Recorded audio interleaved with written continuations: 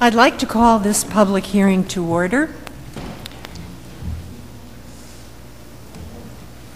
Roll call, please. Mr. McGough? Mr. Rogan? Here. Mr. Loscom? Here. Mr. Joyce? Mrs. Evans? Here.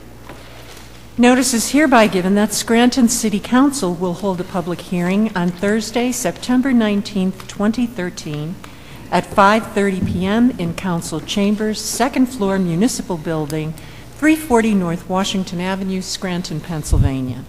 The purpose of said public hearing is to hear testimony and discuss the following.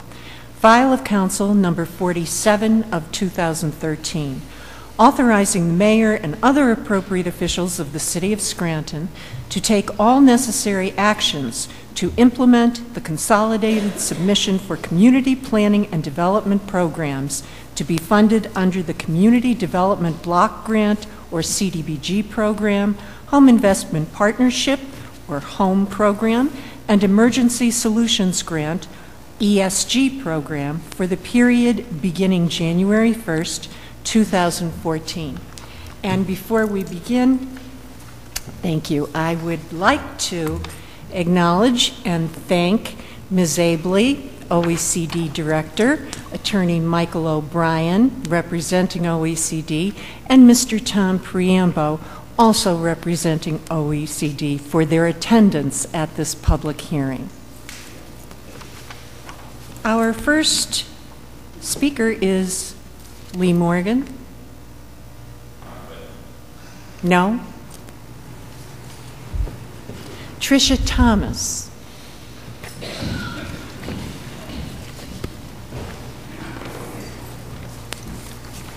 Good evening. Good evening. My name is Tricia Thomas. I'm the Executive Director of the Boys and Girls Clubs of Northeastern Pennsylvania. And first of all, I would like to extend a thank you to City Council, Mayor Chris Doherty, and the Office of Economic and Community Development for your past support of our programs, our building, and your belief in our organization.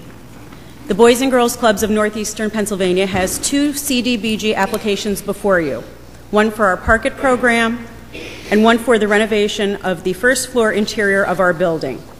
We respectfully request that City Council fully fund both applications.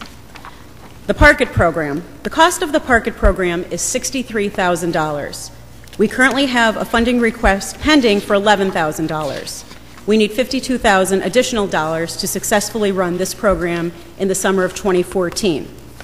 Park It is a free 10-week summer program, essentially the entire summer, that keeps youth safe, supervised, fed, and off the streets when school is not in session. In 2013, we served 254 children at 3 sites in the city of Scranton. Since 2003, in the city of Scranton, the Park It program has helped to provide safe and suitable living environments, helped to improve areas that serve low to moderate income youth, and helped to improve low to moderate income neighborhoods. There is a great need for localized summer programs such as Park It when school is not in session, especially in low to moderate income neighborhoods. Park It helps to prevent summer learning loss, addresses the need of a lack of transportation to and from summer programming, addresses the lack of nutrition during the summer months, and addresses the need for affordable summer programming. If we do not receive the entire funding, we will have to decrease the number of locations, conduct the program fewer days, conduct the program for fewer hours per day, and or serve less children. A main goal of the Boys and Girls Clubs of Northeastern Pennsylvania is to never turn a child away. With your help, we will not have to. Thank you. Thank you. Thank you. Our next speaker is Julian Kalsinski.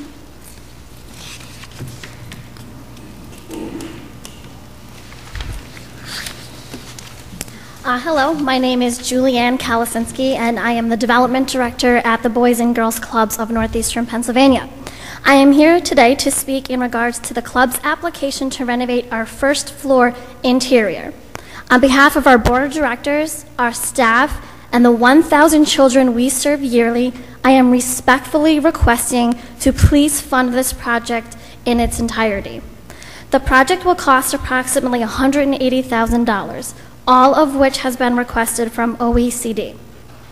If you can imagine, with about 200 children in our building, day after day, our first floor interior is in dire need of renovation. Our building was constructed in 1973, and this portion of our building has never been renovated. We have cracked floors, we have old paint on the walls, and we have some lights that don't even work. We do try to Band-Aid the building when we can, but now is the time for a complete renovation of the first floor interior of our building. Our building is kept clean and safe, but we want our members to be proud of their facility. The project will take about 3 months to complete, and it will not disrupt any of our services currently being provided. Our programs are staff-driven and building-based. We need funding to keep our building safe and up to date. 2 of our biggest expenses are, first is the maintenance of our building. Second is staff expenses. We need to pay our staff to implement these much-needed programs. Therefore, we need both applications to be fully funded by OECD.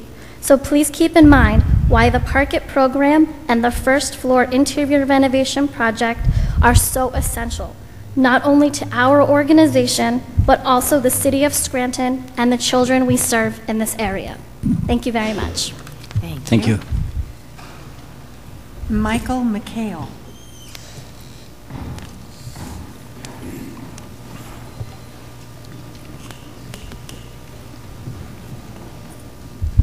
Good evening. Good evening. My name is Michael McHale. I'm the director of Project Hope at Camp St. Andrew. I am here on behalf of United Neighborhood Centers. As the director of Project Hope, I have been involved with the organization for the past 25 years. We are requesting money to keep this continuing. Project Hope serves underprivileged children from throughout Lackawanna County, but primarily the city of Scranton. Yesterday, it was published that 1/3 of the children in Scranton are living in poverty, and these are the children whom we are serving. We are asking for you to fully fund our application for Project Hope. We served over 11,250 meals just in 2013 to children who attend Project Hope. We have a long-standing relationship with the Scranton School District. We have 5 teachers who come up to Project Hope on a daily basis. They provide extra instruction in science, math, reading, language arts, spelling. We have a nature program. We have a lake where the children swim each day. We also have a pool. We have speakers from throughout Lackawanna County that come up and provide drug and alcohol abuse education, all different kinds of programs that are important to the community. Project Hope has been in existence for the past 44 years, and we hope that we can continue to provide the necessary educational and recreational activities for the children from throughout Scranton and Lackawanna County. Thank you very much. And thank you.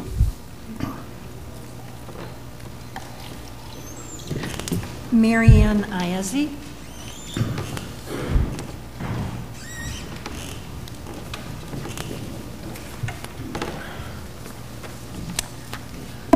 Good evening. Thank you for this opportunity.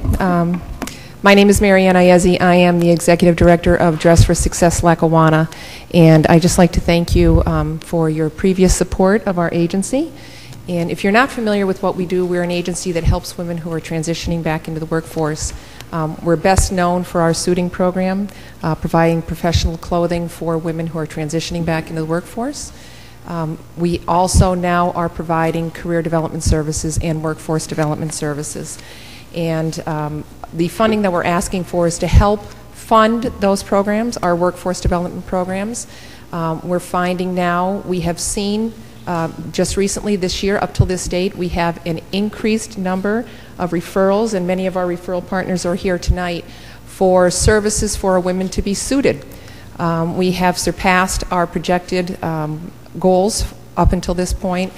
But we're not only finding that the suiting program has increased referrals, we're also finding now that our career services are receiving increased referrals. So we're finding that women are coming to us not prepared for the workforce. So what we're doing now is we're not only providing them with the professional resumes, the professional cover letters, but we're also providing them with the skills and the tools necessary to not only just go out and find a job, but to land a career. And that's what our goal is with these women, is to help them find a career, to make them economically self-sufficient. You know, those factors are really key to empowerment and to building self-confidence and self-worth and self-sufficiency. And our mission at Dress for Success really directly responds to those key factors. Those are priorities for us for reaching, educating, and empowering women. And you know, your support will help us continue to provide those services. So I would just thank you for your consideration, and on behalf of the women we serve, we hope that you would consider giving us the full funding for our request. Thank you. Thank you. Thank you. Doug Miller?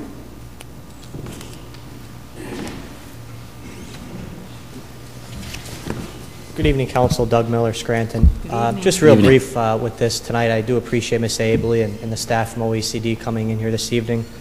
And you know, just from taking a look at this briefly throughout the week, I do believe there are a lot of worthy institutions and programs out there that are worthy of the funding.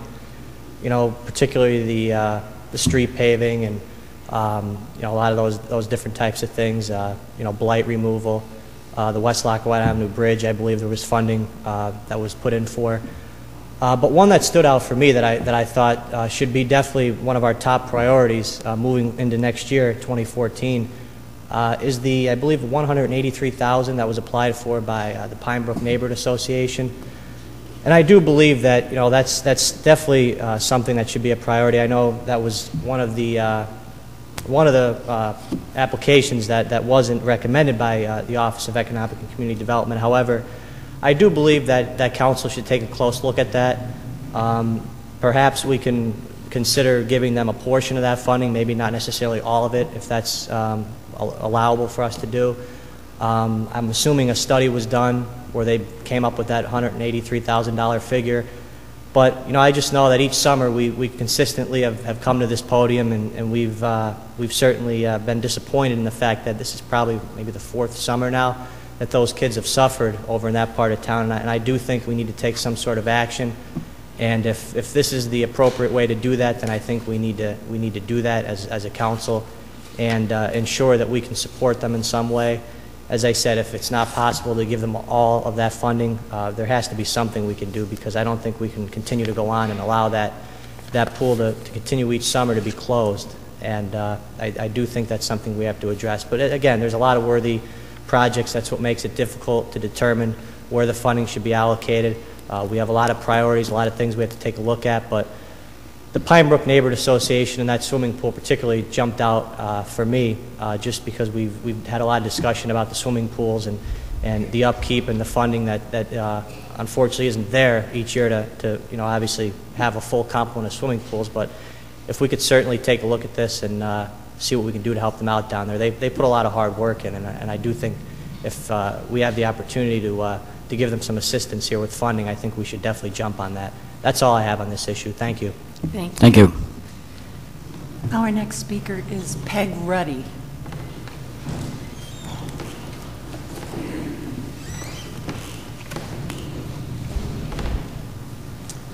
Good evening, and thank you. Good evening. I, too, want to express my appreciation to Mrs. Abley and Mr. Priambo and the OECD department, as well as City Council and the Mayor.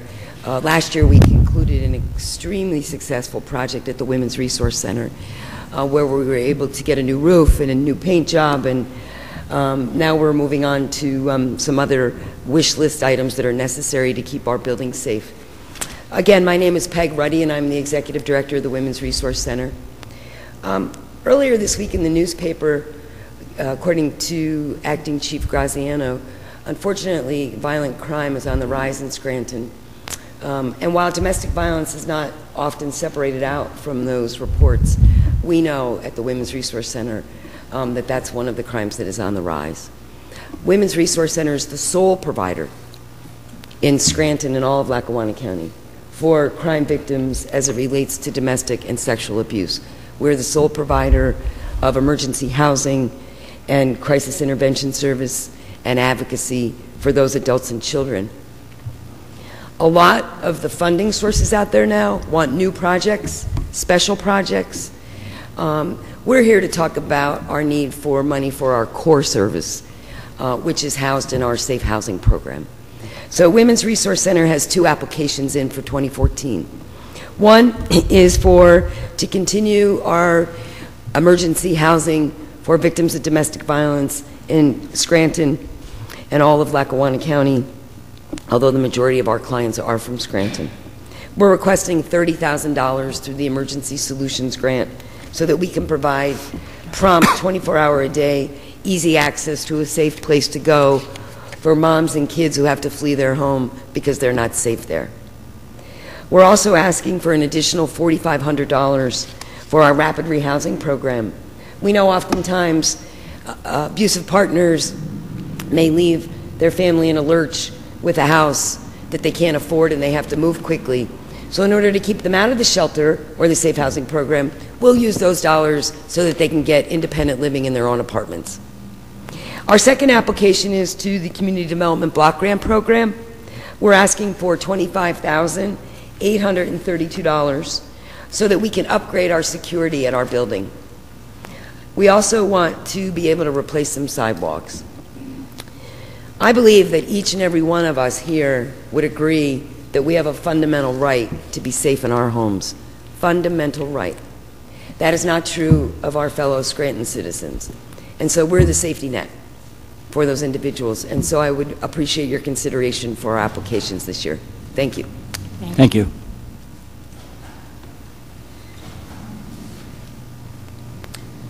Angela, I can't make out the last name, I'm sorry.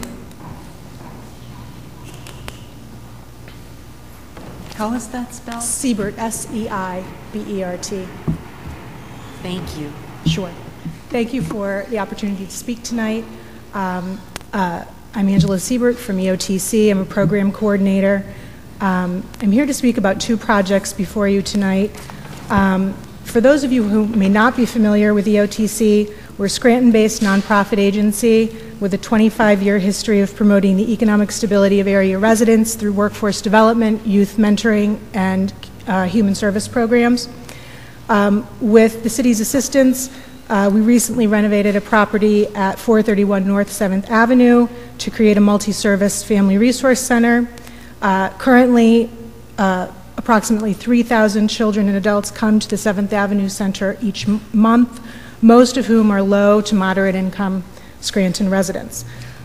We have requested CDBG funds in the amount of $82,460 in order to reconstruct sidewalks and install light posts in front of the 7th Avenue properties.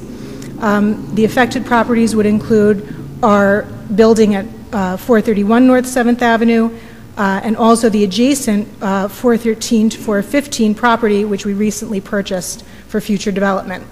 The existing walkways are cracked, uneven, and pose a risk to pedestrians who come into our center, neighboring businesses, and also to the nearby Scranton High School. The lack of adequate lighting for this North 7th Avenue walkway poses an additional hazard to children and parents who are coming into our center for evening and late afternoon programs. Aside from increasing public safety and access to programs that serve low to moderate income residents, the lighted sidewalks will also improve the overall streetscape along the 400 block of North 7th Avenue. The city's consolidated plan also specifically mentions the need to replace sidewalks, so we feel that that's in keeping with some of your goals. Our second request before you is to support new workplace literacy projects inside the county prison. EOTC has a long history of providing employment and training programs for low to moderate income residents, particularly disadvantaged women. With 2014 CDBG funding, EOTC will introduce a program that integrates life skills, employment readiness, basic financial literacy, and job search training for individuals with significant barriers to employment. Recently, the county's Criminal Justice Strategic Planning Committee specifically asked EOTC to develop a workplace literacy course to increase the employability of individuals returning into this community from Lackawanna County Prison. The goal is to reduce the likelihood of taxpayer dependency and homelessness among Scranton residents with criminal backgrounds. Our program will serve low to moderate income residents while they are housed at Lackawanna County Prison, and then link them to EOTC's employment services and other community programs upon their release. We believe that both of these projects are tremendously important for the benefit of taxpayers, and we urge your support. And we are also committed to working with the City Council and OECD to further better our city. So, thank you. Thank you. Thank you. Steve Wallace.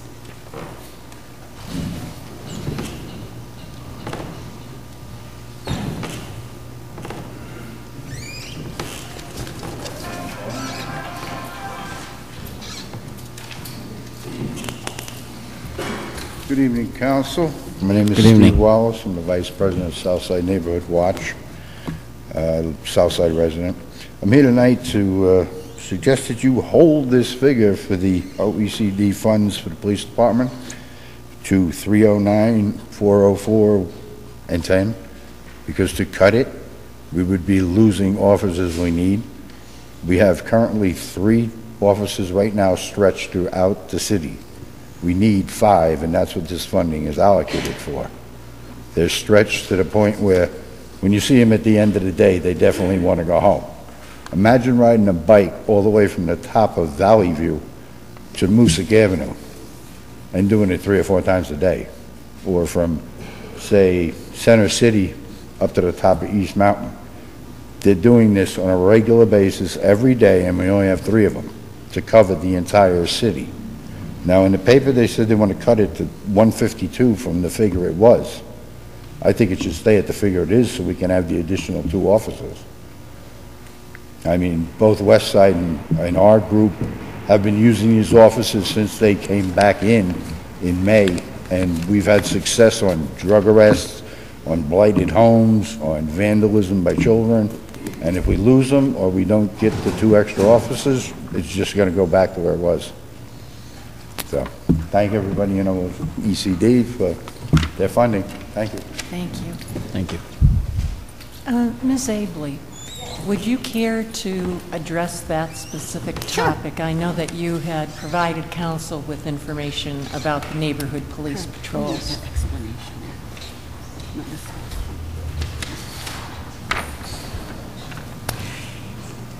The neighborhood police patrol is a public service, and we can use only 15% of our total allocation of CDBG on public services. And if you look on page 4 of my sheet, we can, based on $2.4 million, we can only spend $360,000 on public services. So if we did fund the neighborhood police patrol, the $300,000, you would have to cut all the other public services. So that's why currently I have $150,000 from 2010 that we're currently using. 2013 we put in $150,000, and that's how I came up with $152,000 for 2014. Currently we have 3 officers on the beat. So that the money that your office has suggested in terms of allocations is to continue funding just those 3 officers? Correct, because if we fund any more, you're going to have to take it off all the other public services. It was not an easy decision to make. You want to fund everyone, but we had tough decisions to make, and that's how we decided to do it. And the funding that was available, as you mentioned, from previous years, that's now been used? We're using, I believe, 2010 And then we did not fund the Neighborhood Police Patrol for 2011 and 2012. We started January 2013. So currently we have 3 beat cops on patrol right now. Thank you. Okay. Our next speaker is Andrea Wharton. No. Well, if you, Mr. Wallace, you could stay and speak with the representatives from OECD following the public hearing.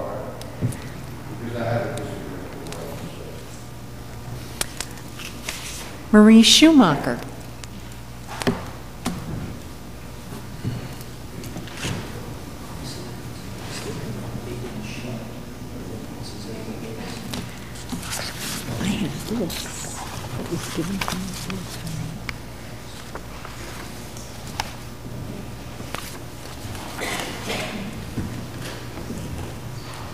Good evening, Council. Marie Schumacher. Good evening. Good evening. Before I get into what I'd done before, did I just hear Ms. Avely say that it's 3, not the 5 that was published in the paper? Correct. I believe what was published in the paper were the applicants, the applications that were submitted by every agency and organization. But I believe that, the actual allocations, they have not been publicized because they have not yet been decided. Oh. What was published in the paper is just what everybody asked for? Yes.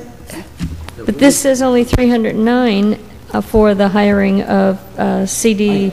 I mean, I can, not to interrupt you, I can address your question very briefly. The authority that ultimately has, or the decision-making body that ultimately has the authority over these allocations is City Council. I understand that. What the representatives of OECD do as the subject matter experts and as the people who are most familiar with these projects and how they're implemented, they give the elected representatives of the people their opinions. So what was posted in the newspaper, as Ms. Evans said, were the applicants. What OECD has recommended was not posted because that's not final. The final amount is going to be determined by the elected officials who have the last say on the taxpayers' money. Thank you. I would like to know how many first-time potential recipients are on this list, and how many are new. We have one. It's a public service, and it is, hold on. It's the Northeast Suicide Prevention Initiative. Okay. And they've asked for $11,000. Okay. Yeah, I have a real concern that some of these agencies are getting overly dependent upon OECD funding, and I would think their boards would be out raising money. So I would like to see what percent each of these agencies' budget would be funded by the OECD grants, if that would be possible. I think that would be very helpful to know. I do think it's incumbent on some of these people to do. And I'll get down to United Neighborhood Center and again in a minute. I would like to know if there's a list of properties to be demolished that backs up the $500,000 item requested in the newspaper article. And I would like to know approximately how many are on that list. Ms. Schumacher, Ms. Schumacher, we do not have a list right now. We get the list from licensing and permits. The house is demolished, and when they are ready, they're condemned, and when they are legally ready to be demolished, those addresses are provided to OECD. Well, if we don't have any statistics on the number, then how can we know whether or not $500,000 is a reasonable amount? Or how can council do that, and how can we let them know how we feel about that if we don't have any idea what the size of the population is? That answer would have to come from licensing and permits. Okay, Mr. Rogan, since this is your department, I would just add, obviously anyone who walks through any street in Scranton, there are no shortage of homes in the city that are in need of either rehab or demolition through these programs. This is demolition only? Demolition as well, and there's certainly, there's not a lack of properties that need to be demolished. The funds are the issue. If we could probably spend $20 million on it in the city. But I will ask the proper department for that list. Thank you. Of the previous year's demolition, what percent of the properties have been disposed of by sale or transferred to a new owner? I would answer that question by saying that, the allocation of funds that OECD recommends to the council and that council ultimately has the authority over, that's where that stops. The allocation of funds to demolish. That's the purpose of this request, and that's the purpose of the allocation. But it's the demolition and disposal of blighted properties throughout the city of Scranton. What then happens to the properties afterward? Obviously, all of us have an interest in that, but it's not something that we would. So then it's not for demolition and disposal, it's for demolition only. You're not disposing of the properties. I would again ask Mr. Rogan to answer that question for me or get the answer to that of the properties that were demolished last year. Sure. Thank you. And then there's an axiom about you get what you pay for, and on the CDBG grants, we're paying for a lot of things that I don't think, while they're necessary, are addressing our basic problem, which is lack of employment, that would allow, if we had some job creation, parents in a lot of these instances would be able to provide for their own children.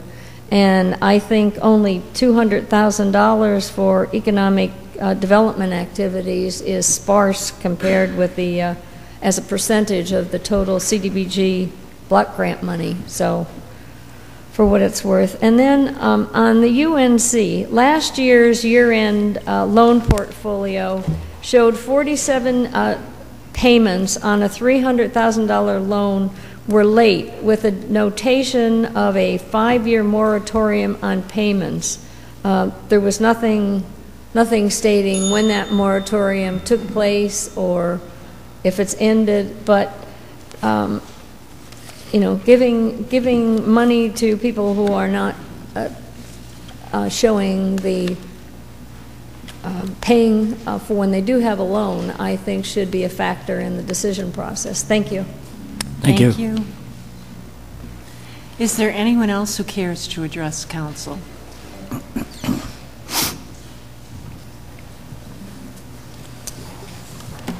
Good evening, council. Good evening. I really don't know how I got on the top of that list last time, but it must have been a miracle. Sitting here listening, I agree with a lot of things that Marie Shoemaker presented here tonight in regards to demolition. I think that the $500,000 that the city wants to have diverted out of these community development funds for demolition should be frozen. There's just too many questions as to what's going on with those demolitions, and the city finds itself in court for tearing down properties that were owned by different individuals. And to be honest with you, we're tearing houses down, and we can't even maintain the lots that they used to stand on. And to switch off now, I'd like to see the Boys and Girls Clubs receive total funding for what they've asked for. And the reason for that, as a child, I played at the Scranton Housing Authority, which was an old church that the Boys Club had. And it was a real asset for us in the community, on the hill. And we used to have 2 boys clubs in this city. We have 1 now. And I just think that they, in my opinion, are probably very seriously overwhelmed with the amount of children they're trying to serve. And I just think if this is community development money, I do understand that there's a lot of places that we'd like to spend that money. But I think that the city and the residents of this city need to have a genuine concern for the children in our community.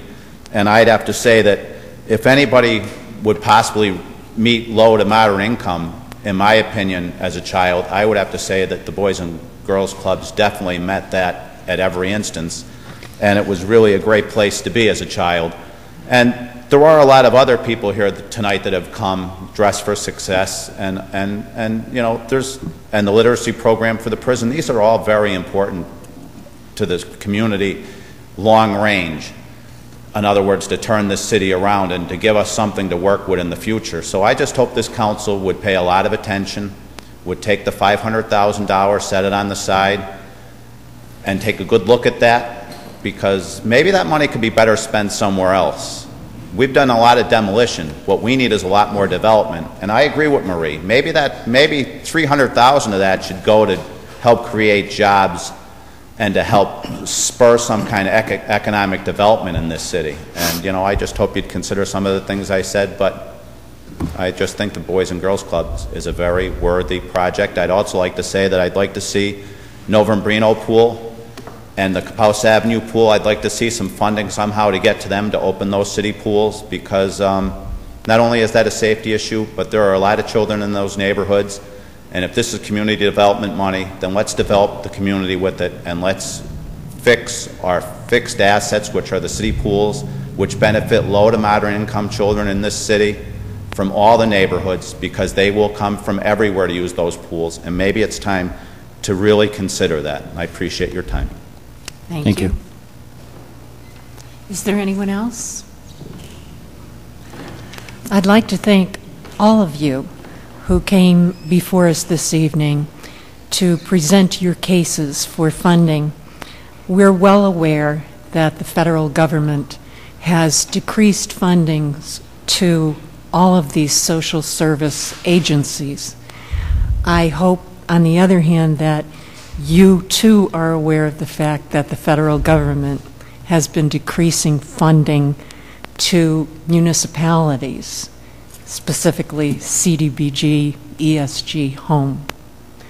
So our mission, or our goal, perhaps is a better term, is to fund as many worthy projects as we possibly can with annually dwindling funds.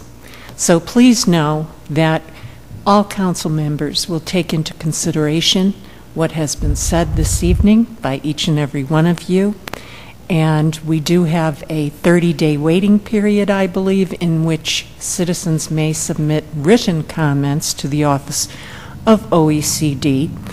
And when that time period has passed, then the legislation will return to Council's desk in 7th order for final approval. And it will be at that time that the announcements will be made public concerning the final allocations to each of the agencies and organizations. And once again, I thank everyone for your participation. This public hearing is now adjourned.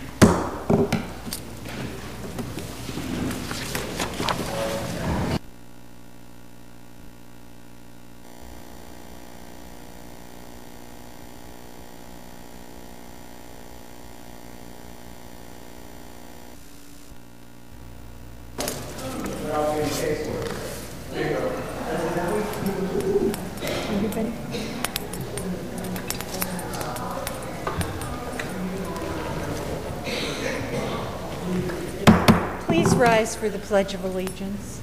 I pledge allegiance to the flag of the United States of America and to the republic for which it stands, one nation, under God, indivisible, with liberty and justice for all. Please remain standing for a moment of reflection for our servicemen and women throughout the world, and for all those who died in the last week, particularly Robert J. Donahue, Sr., beloved husband, father, grandfather, great-grandfather, uncle, decorated World War II Army veteran, and member of the Scranton Police Department for more than 38 years. Donald R. Sherman, devoted husband, father, grandfather, great-grandfather, Korean War veteran, and retired patrolman of the Scranton Police Department. and their dear families and friends they leave behind. Please also keep in your prayers the mother of Scranton tax collector, Mrs. Courtwright, who is recovering in the hospital.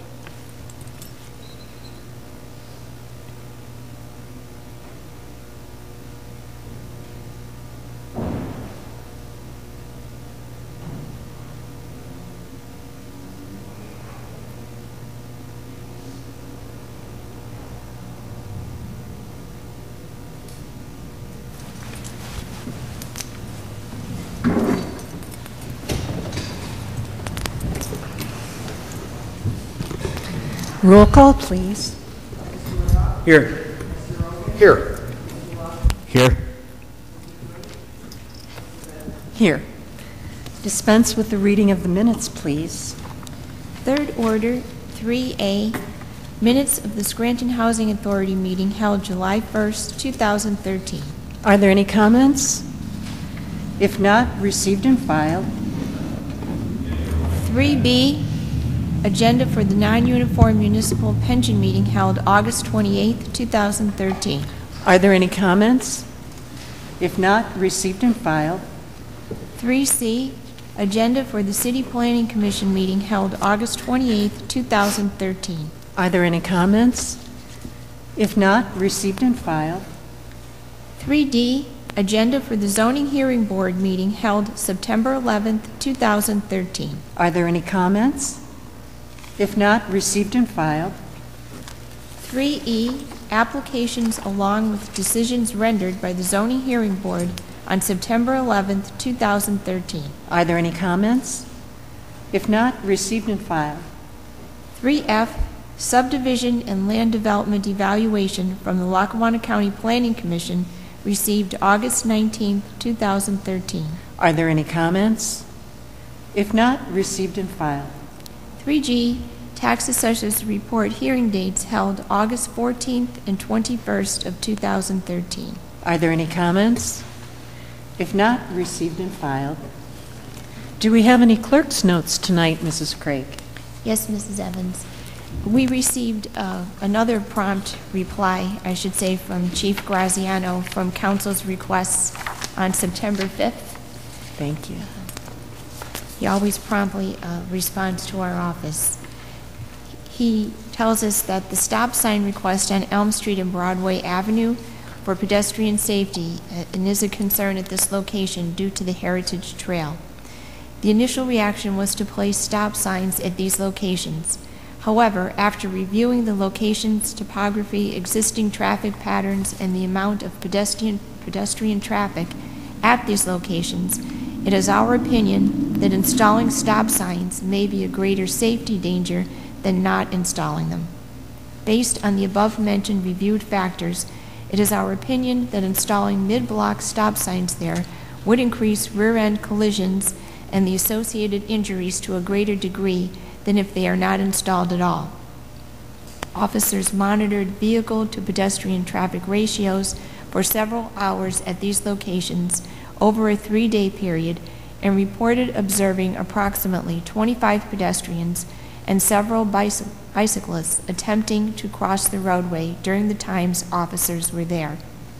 While the pedestrians they observed generally had to stop and wait for traffic to pass, one violation of yielding to pedestrians in crosswalk was observed and traffic citation was issued for that violation. Additional signage has been installed there regarding pedestrian crossings, and additional enforcement efforts in these areas will be needed to address this issue in the safest and most effective way. The second part of his response regards the trucks in Bellevue. There are 8 officers in the department certified and that have access to the required equipment needed to weigh vehicles for truck enforcement purposes. These officers' primary duties are patrol functions and are assigned, based on shift manning, to truck enforcement details several times a year. The most recent detail is occurring today. He refers to 9/18/13. Acting Captain Glenn Thomas oversees these details and has informed me that 5 truck enforcement details have occurred in the city since January of 2013.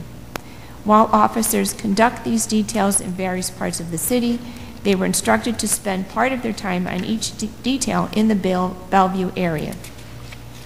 I've been informed that during these details, trucks have been stopped in Bellevue and inspected, but no violations were discovered on these said trucks nor on other vehicles during the times they were there. Of the trucks they observed and detained, they were either found to be under the weight limit or were making a local delivery, which is an exception to the ordinance.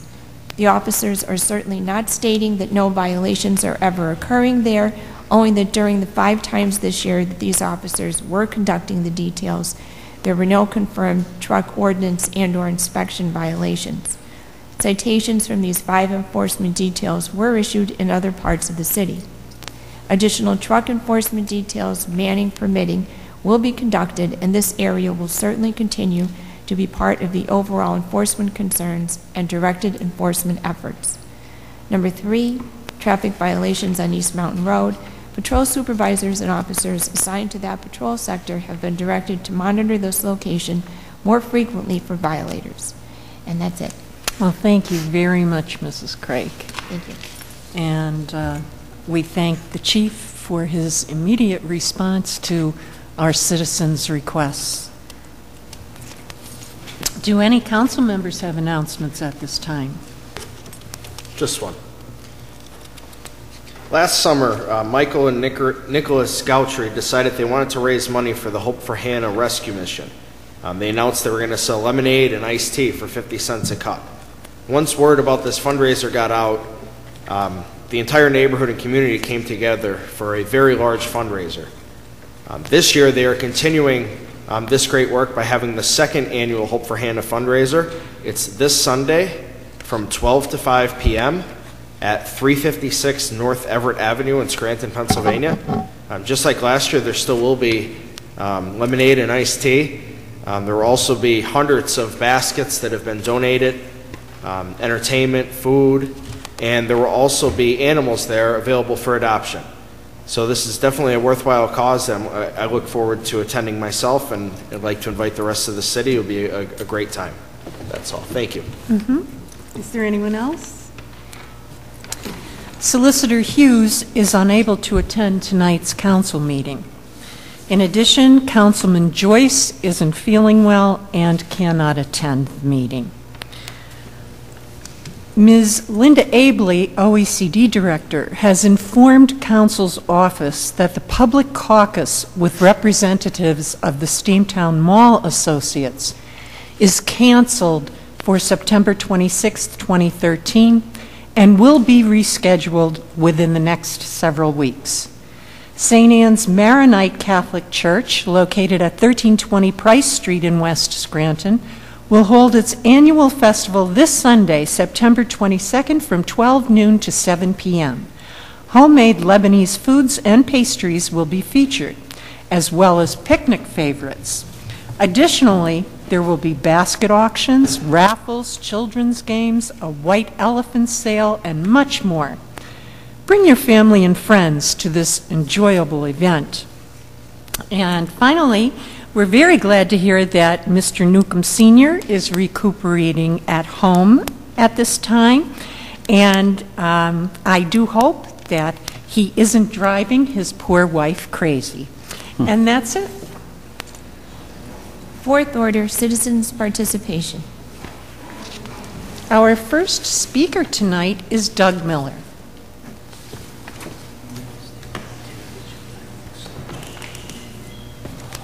Good evening, Council. Doug Miller, Scranton. Good evening. Over the August recess, knowing that when we came back we were going to be getting into budget season, I thought I would take some time to brainstorm some possible revenue enhancements for the city moving into next year. And I could say recently I've taken the time to explore some innovative ways for the city to generate much needed revenue during our times of serious financial distress. During my hours of research, I did review many revenue generators used by cities struggling financially across the Commonwealth. One particular revenue enhancement that struck me was a 2009 proposal by Pittsburgh Mayor Luke Ravenstahl to adopt a 1% tuition tax on post-secondary education.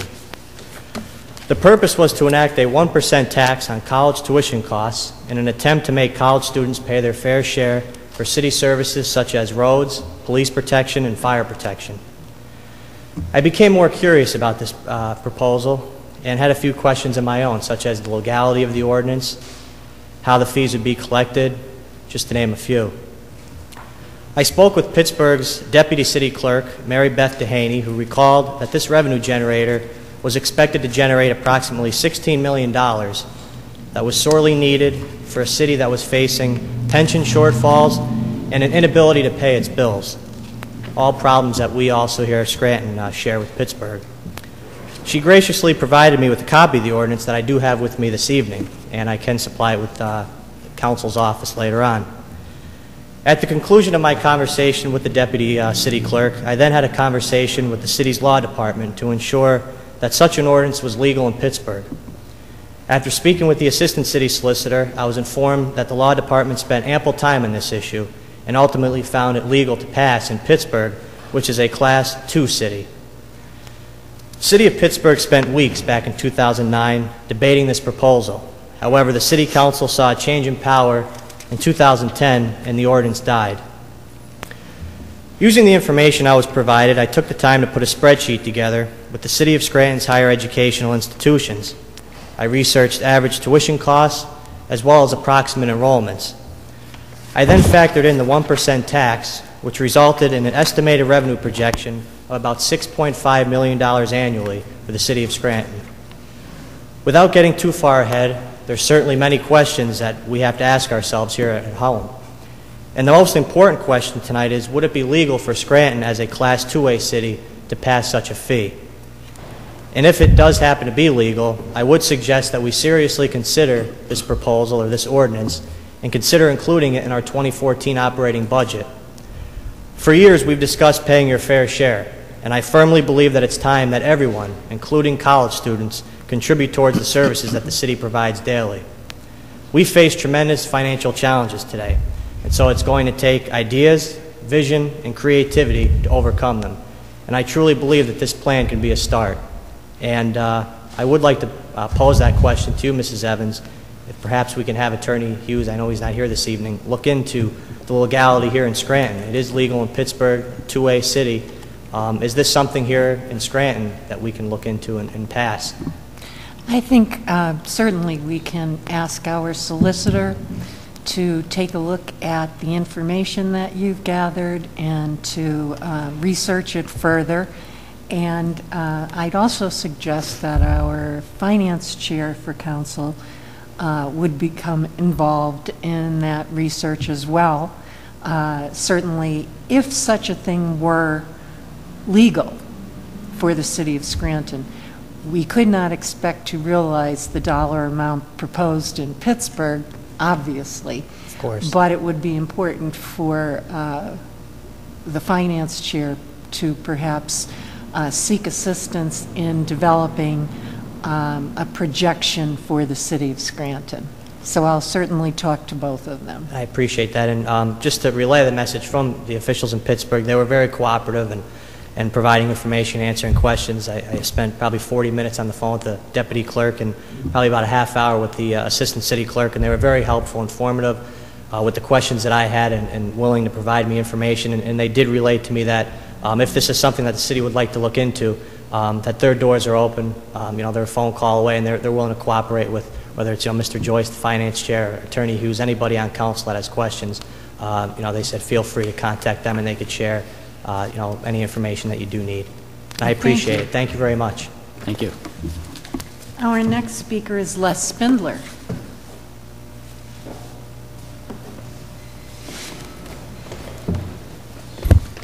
Good evening, Council. Les Spindler, city resident, homeowner, taxpayer. Good evening. Tuesday, Bill Courtwright was at the German Apartments taking questions from the residents there. I was also there. The one issue a lot of them brought up was that they park in the Electric City garage. A lot of the cars are being vandalized. There's no security there. And they asked, Mr. Courtwright said that the city doesn't own the garages anymore. And they did get in touch with Mr. Washoe. Mr. Washoe said there's nothing he can do. For someone who makes $100 an hour, that's unacceptable. He should hire security, put cameras in, or do something. These people shouldn't have to park there and have their cars vandalized. These are low-income people who live there. They can't afford to go somewhere else and park. They can't even get their cars fixed now. They were really upset about that. So I think Mr. Washoe should do something about that, so maybe council could send him a letter asking him to try to help these people out. Another issue they brought, the building manager brought up, false alarms. They used to get charged $250 after 3 false alarms. Now she said that, I don't know if it was this council or a previous council, that they raised it from $250 to $1,000 only after 1 false alarm. And she showed Bill Courtright the notice that they got. It's $1,000 after 1 false alarm. So I think everybody said that's ridiculous. I'll check that, but I don't believe that's correct after 1 false alarm. Bill saw the notice. They got a notice about it. So I'll get together. I didn't see it, but he did. Sure. The building manager showed it to Bill. I don't know if it was this council or previous council, but that's outrageous. It was changed in the 2013 budget. It was included by the administration in order to increase revenue. However, now I could be wrong, but it was my understanding that there's no fine after the first false alarm. Well, that the building manager said that's how it was. So I'm just going by what she said. There is? It goes up. Each time. But it doesn't have to start with us. Thank you. Well, that's the notice that Bill saw. Okay, moving on from that. I notified council earlier this year, and I had it in writing, about parking meters in front of residences on the 700 block of Madison Avenue. And those meters are still there. So I don't know if anything was done about that.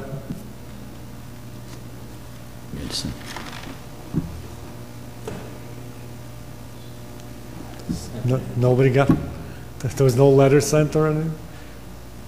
Yes, a letter was sent. But the meter's still there. I don't think people that live there should have parking meters in front of their residences. Lastly, yesterday's paper was a story about a possible liquor tax. And some people, of course, the establishments were against that. I don't think it's that bad of an idea, because people that are going out drinking, they're going to drink no matter how much tax, how much they pay. And if it does cut down on some people going to the bars, maybe we'll have less drunk drivers on the road killing people. So I don't think it's that bad of an idea. That's all I have tonight. Thank you for your time. Thank you. Thank you. Our next speaker is Gerard Hetman.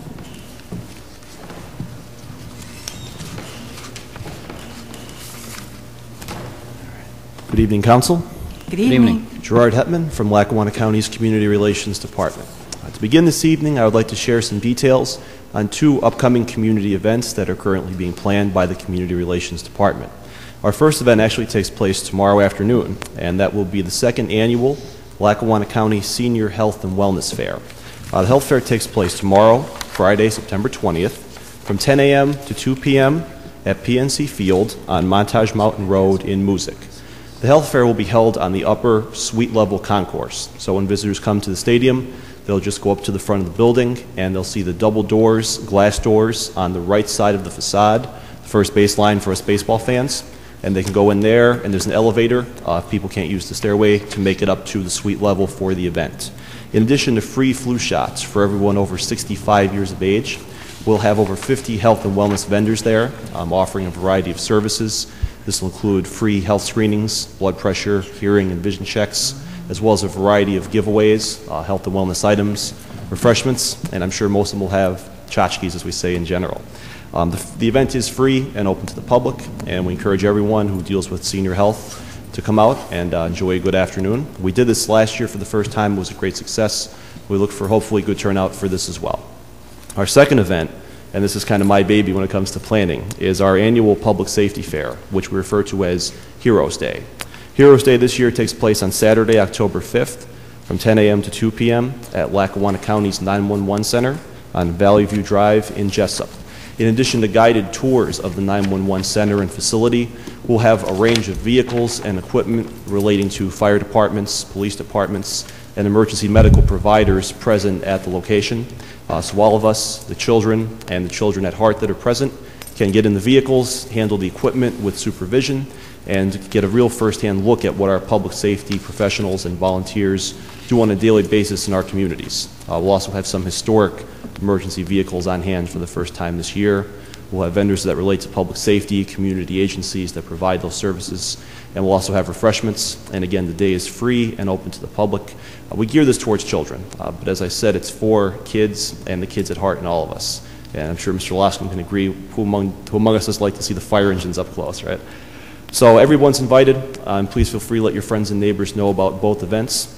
And secondly, and this is always a big hit with the municipal governing bodies in your offices, the latest edition of Lackawanna County Lines is now in publication. And as many of you, I'm sure, are familiar, County Lines is a publication that lists statistical and other information relating to government offices and services that serve Lackawanna County's population.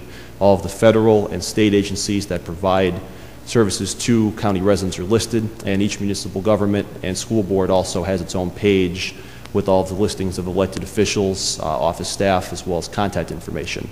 And of course, that does include the City of Scranton's municipal government.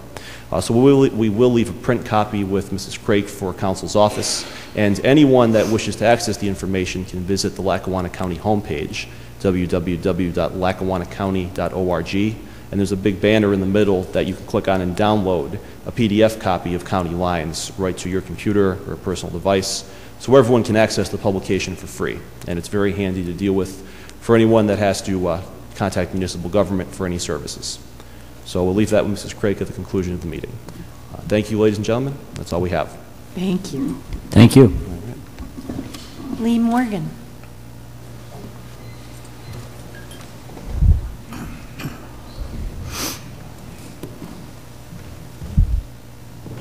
Good evening, Council. Good evening. Good evening. The first thing I have here tonight is, you know, I did listen to what Mr. Miller said about, you know, trying to raise income from college students, and I'm hopeful that Council and the Mayor and the administration wouldn't even consider that. And there's a reason for that. A lot of children, the young adults that go to college borrow an awful lot of money to go there. I mean, I have a son that's a college student. I don't think we should be taxing students. I think that it sends the wrong message. I think that a lot of students are struggling to go to college, borrowing money, getting grants, just because the University of Scranton and, you know, institutions of higher learning won't come forward and pay their share that we feel they should at least contribute to us. I think it's in my opinion, wrong to go to somebody that has no defense and who's borrowing the money to try to enrich their lives and become better citizens and tax them for the mistakes of the administration, whether it's this administration, whether it's Harrisburg, whether it's Washington, wherever that is. I mean, I just think it's time for the adults to pay the bills they've generated. And I think it's time for the people in the neighborhoods who thought that voting was a joke to step forward and start paying. I mean, it may come, you know, we're sitting here, we're waiting to see if there's going to be any borrowing as far as paying the debt the city has to its city unions. And I just don't see the city being able to borrow any money. The city's just completely broke. And, you know, to listen to these candidates talk about a commuter tax again, to be honest with you, I think that the Commonwealth of Pennsylvania should come here and pay off our debts. They sent the PEL here to come and rescue us. And what happened is the direct opposite, because we're in more trouble now than we ever were. And when you sat through the hearings for the 2 or 3 days when they were there at the courthouse, The PEL didn't present any kind of evidence that proved to me that they had the best interest of this city in their mind. And when you look at this Commonwealth, across this whole Commonwealth, I mean, Doug talked about Pittsburgh, but there's tons of communities that the PEL hasn't helped.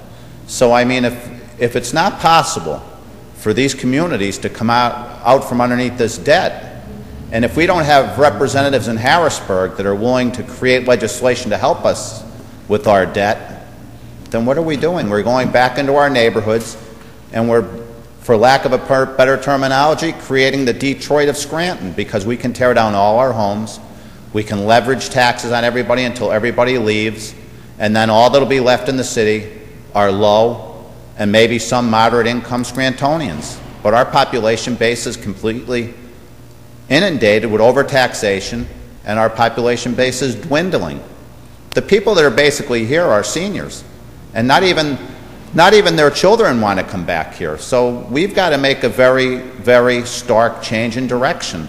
And I think that to keep coming up with ways to raise revenue when we can never turn the corner is absolutely ridiculous, because we keep going back to the same people for more and more money. They have no more money to give, and we keep just destroying our neighborhoods, destroying our communities with overtaxation, lack of opportunity. Because the lack of opportunity is because businesses won't come here.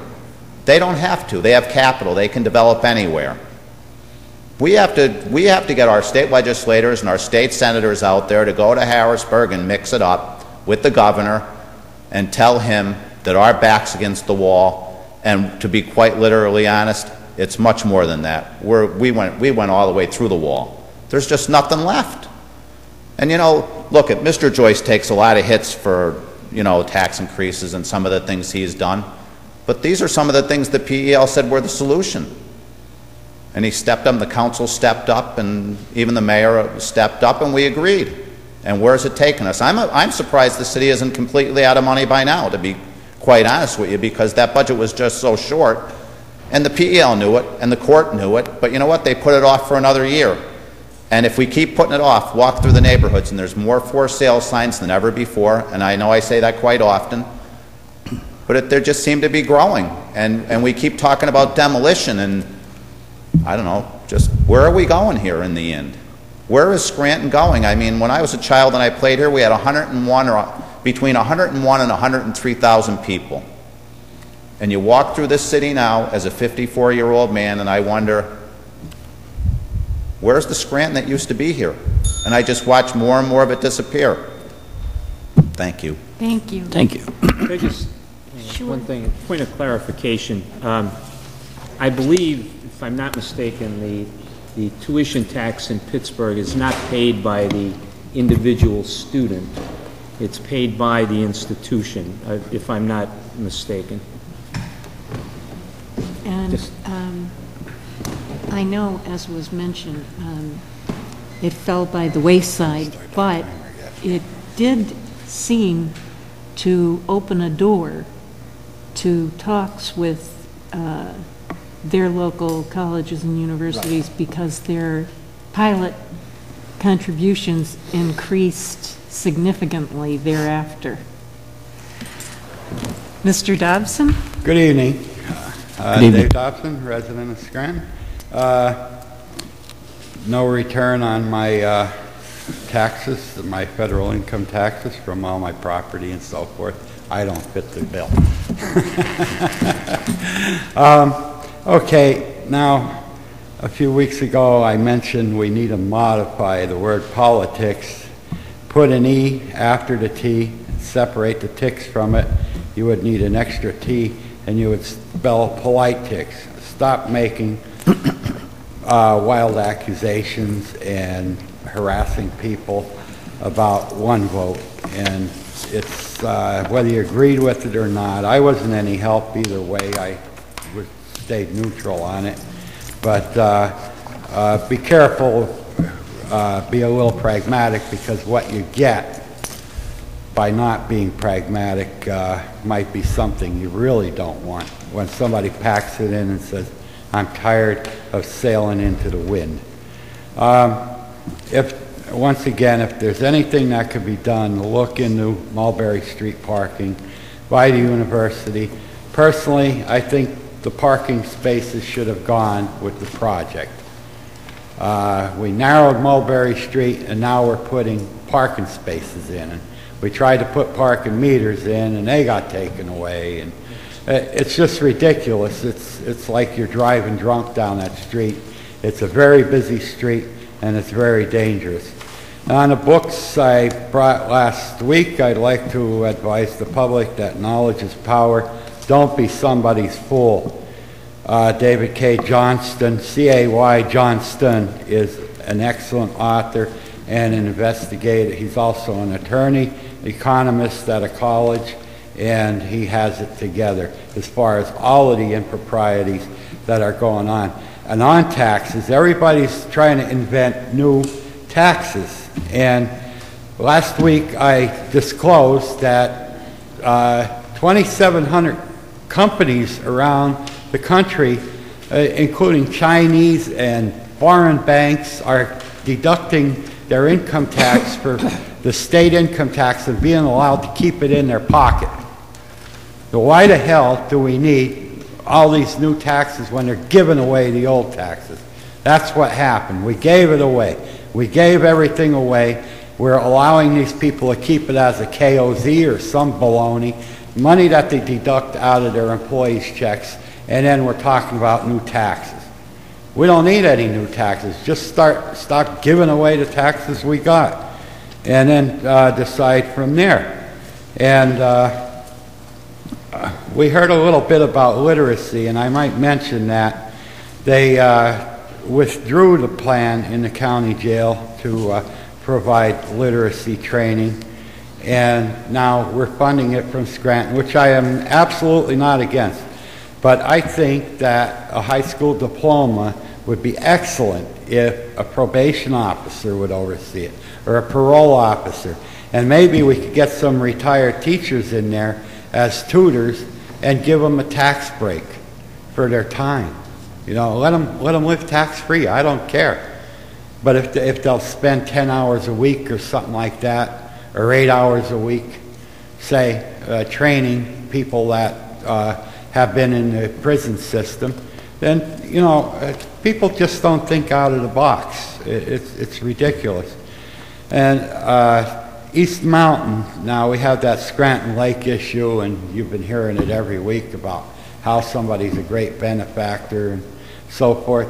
Well, his property adjoins the end of Wheeler Avenue, and you could go in there, and if he really needs, there's a Mill Street Bridge, which looks kind of decrepit right now, at the end of Mill Street. It's the end of the old Erie barns, railroad barns. Why can't he build a bridge? Build a bridge to his other property and stay out of our upper level neighborhoods. I wouldn't want all those trucks in my neighborhood either. And I don't live in a high class or a low class neighborhood. It's time to use your money to truly benefit the public instead of expand your name and have little brass plates all over the city. Once again with Congress, we're up for another round of trade pacts. They get a bok for that. That's just what we need, more unemployment. The Cooch from the Attorney General, who's running for governor from Virginia, I figured out what his married life laws and so forth are, and they go like this. Go home, shut your mouth, and worry. We don't have a way to arrest the usual suspects, because if you pay attention to our business, you'll be hearing from us. And finally, I'll make this quick. Food stamps are on the chopping block, and 75% of the people on food stamps have been in the military. A good portion of them are single mothers, and they're working 2 jobs and so forth. You know, we're so pro-life in this country. Everybody loves the fetus, but they hate the baby. Thank you, and have a good night. Thank you. Thank you. Don't forget the bok. Is there anyone else who cares to address council?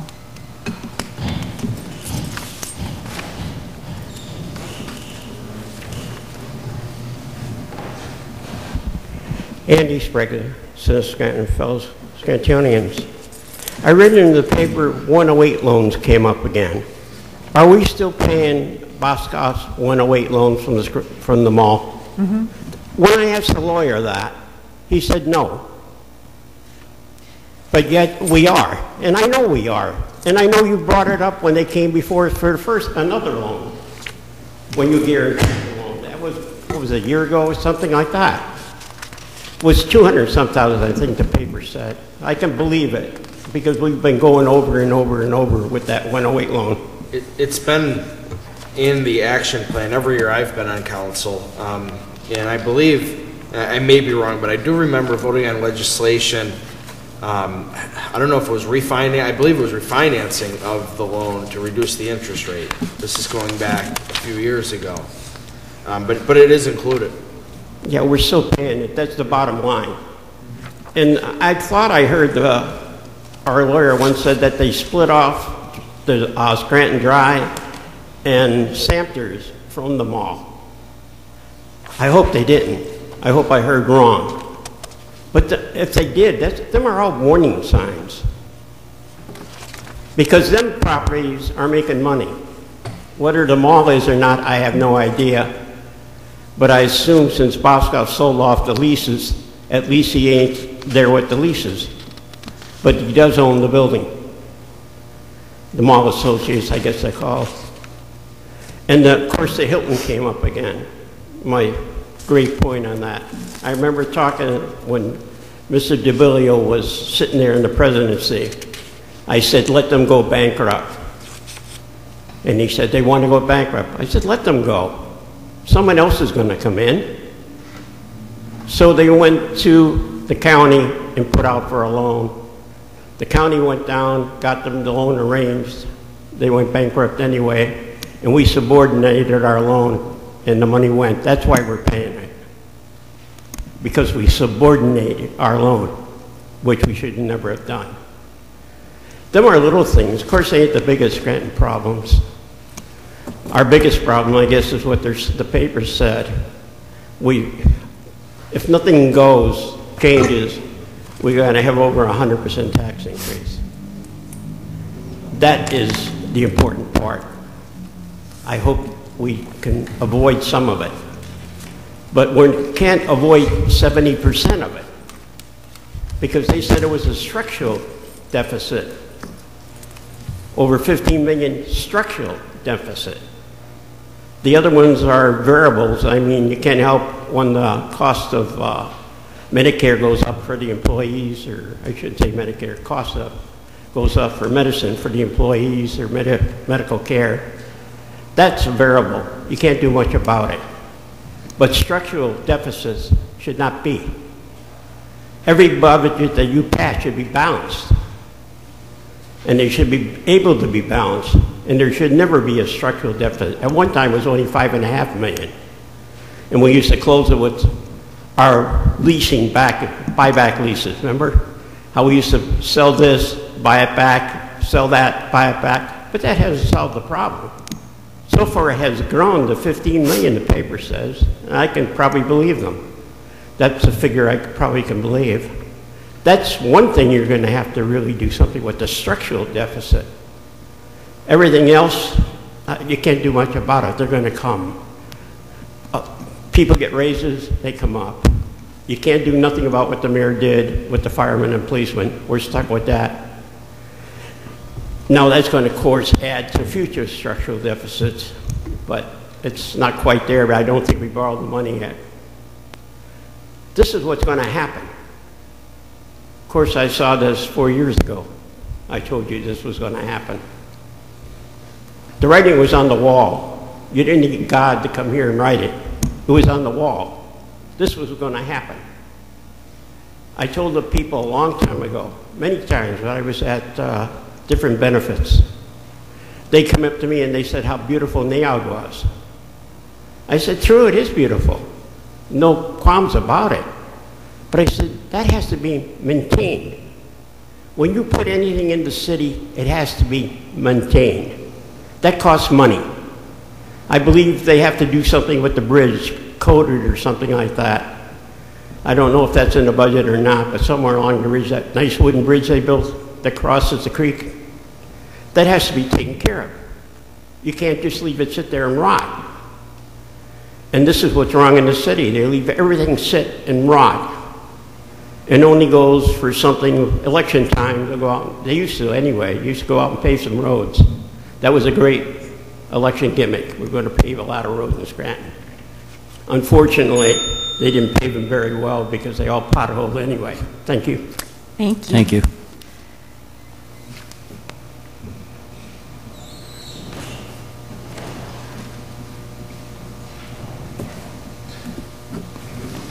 Good evening, Council.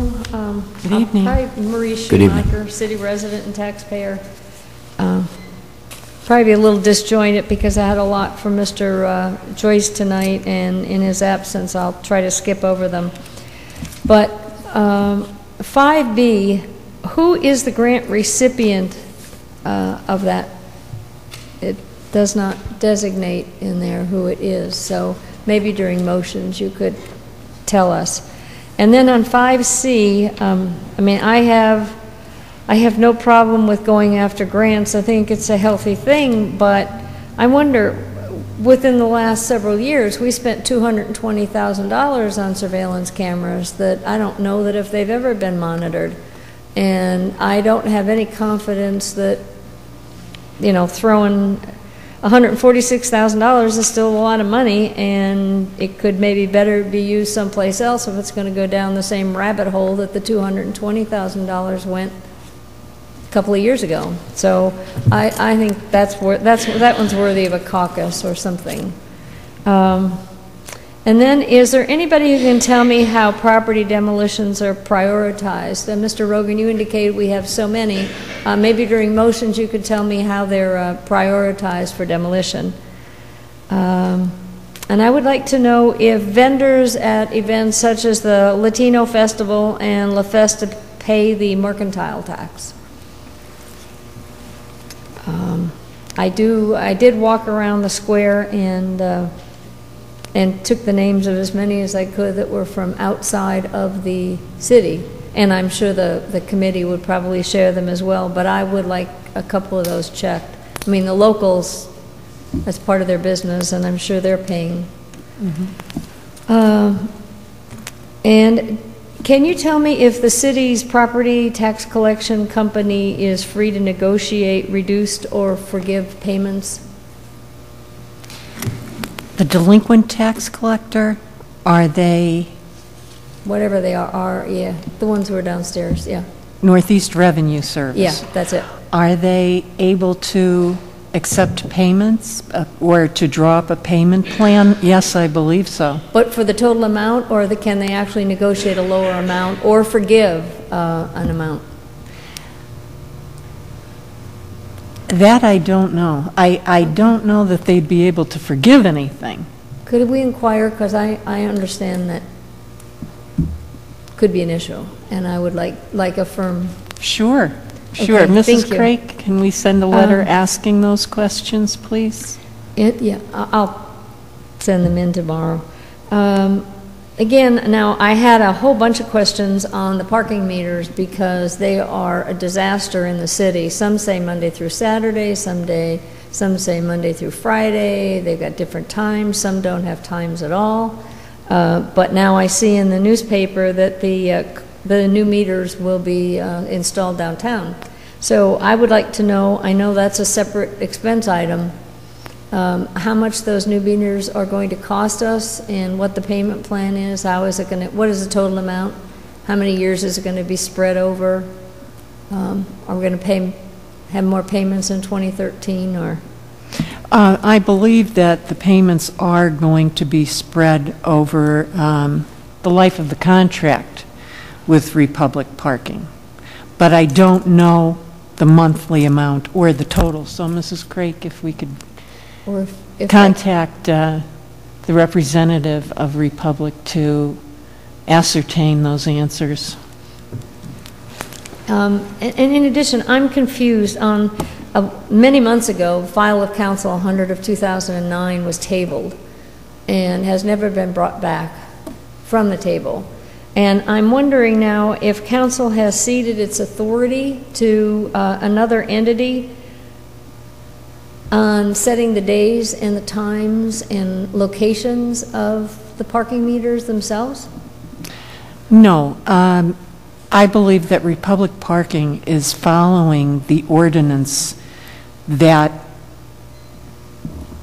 was in place in the city of Scranton that has not been changed, because as you said, the legislation was tabled because council wanted the management to go out to bid. Mm-hmm. And so at this time, I believe that Republic and the city, we're adhering to that original ordinance.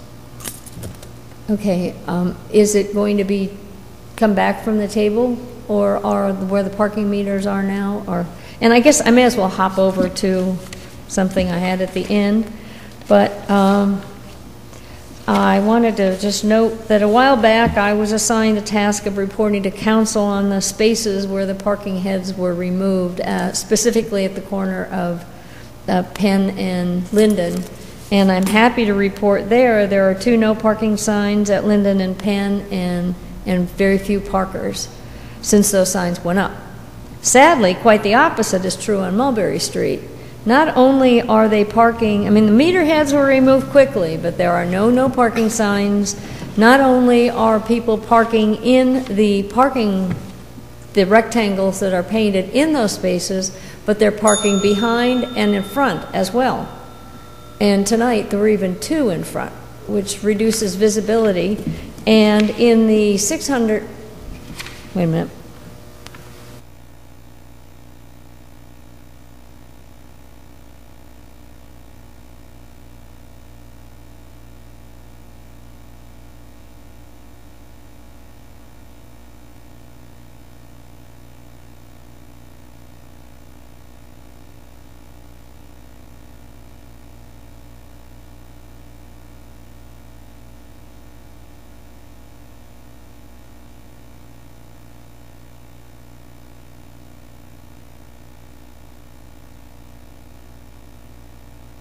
Maybe the following. Thank you. Thank you. Is there anyone else? 5A, motions. Councilman McGough, do you have any motions or comments tonight? Yes, thank you. Yes, thank you. First of all, just a brief comment on the CDBG funding and what was presented to us. First of all, one of the things that I would like to see done under that is under the home funding, there are a number of projects that are listed. What I would like to see is an additional amount of money being spent on owner-occupied homes, the rehabilitation of owner-occupied homes, rather than giving the money to acquire, rehab, and then resell a home. I think it would be much better for community development, which is what we're looking at, if people who qualified, economically qualified, were allowed a certain amount of money to make improvements to their home. We're raising taxes and things, and people, I know, I find it difficult to do the things that are necessary for the upkeep of my home. I think these programs, the rehab programs, are much better suited to community development, that owner-occupied homes. So someone can put that new roof on and help save their property. Somebody can have their house rewired so that it's not a fire hazard. I think these are things that really allow communities to maintain their stability and to homes don't go into decay where they're in need of demolition. So as we go through this, I would like to see us perhaps increase some of the amounts in those programs under the home part of the funding. And secondly, when it comes to the CDBG grants, I think one of the things that we look at, and we've tried to look at in the past few years, is try to prioritize the needs. All of these are worthy projects, and as Mrs. Evans said before, it's very difficult to make decisions on some of these. But I think what we need to look at are which ones actually provide community development. Which ones are those that are going to enhance the overall community or the small community that is represented by the application. But with the decrease in funds from the federal government, it's going to be very difficult, and I'm sure that a lot of worthy projects are going to be left out, or at least the amounts diminished greatly, and that's a sad thing. But hopefully we can use these funds. We can project things that will benefit the overall community of the city of Scranton. Just very quickly, in Mr. Joyce's absence, just some things from the Pell meeting as far as the finances that were discussed at the meeting. It was we were told that there was as of Monday $6.17 million in cash available, with accounts payable of $192,000. The city had made a bond payment for SPA in the amount of about $654,000, which did diminish the cash available amount. Also, it was reported that the audit, that the city is up to date. The city itself is up to date on what it needs for the audit. What they're waiting on is the Scranton Parking Authority and Central Parking. That they are the ones that are kind of delaying the process. Getting information from them has become somewhat difficult, I'm told. And there is specific information that the auditors were looking for that wasn't being made available. Hopefully. Well, perhaps, well, you were there, so I don't know. Have they tried to contact Mr. Washoe to obtain the information? Yes. And it's still difficult to get some of the information. I believe it was for the revenues for the specific garages, I think is what they were looking for, or the budgets, revenue and expenditures for each of these specific garages, which they were not having success receiving. Mrs. Craig, did you want to? I believe we brought up the fact that they should contact Mr. Washoe, and then the business administrator said she would call him right after the meeting. Now, I haven't heard what became of that. Right.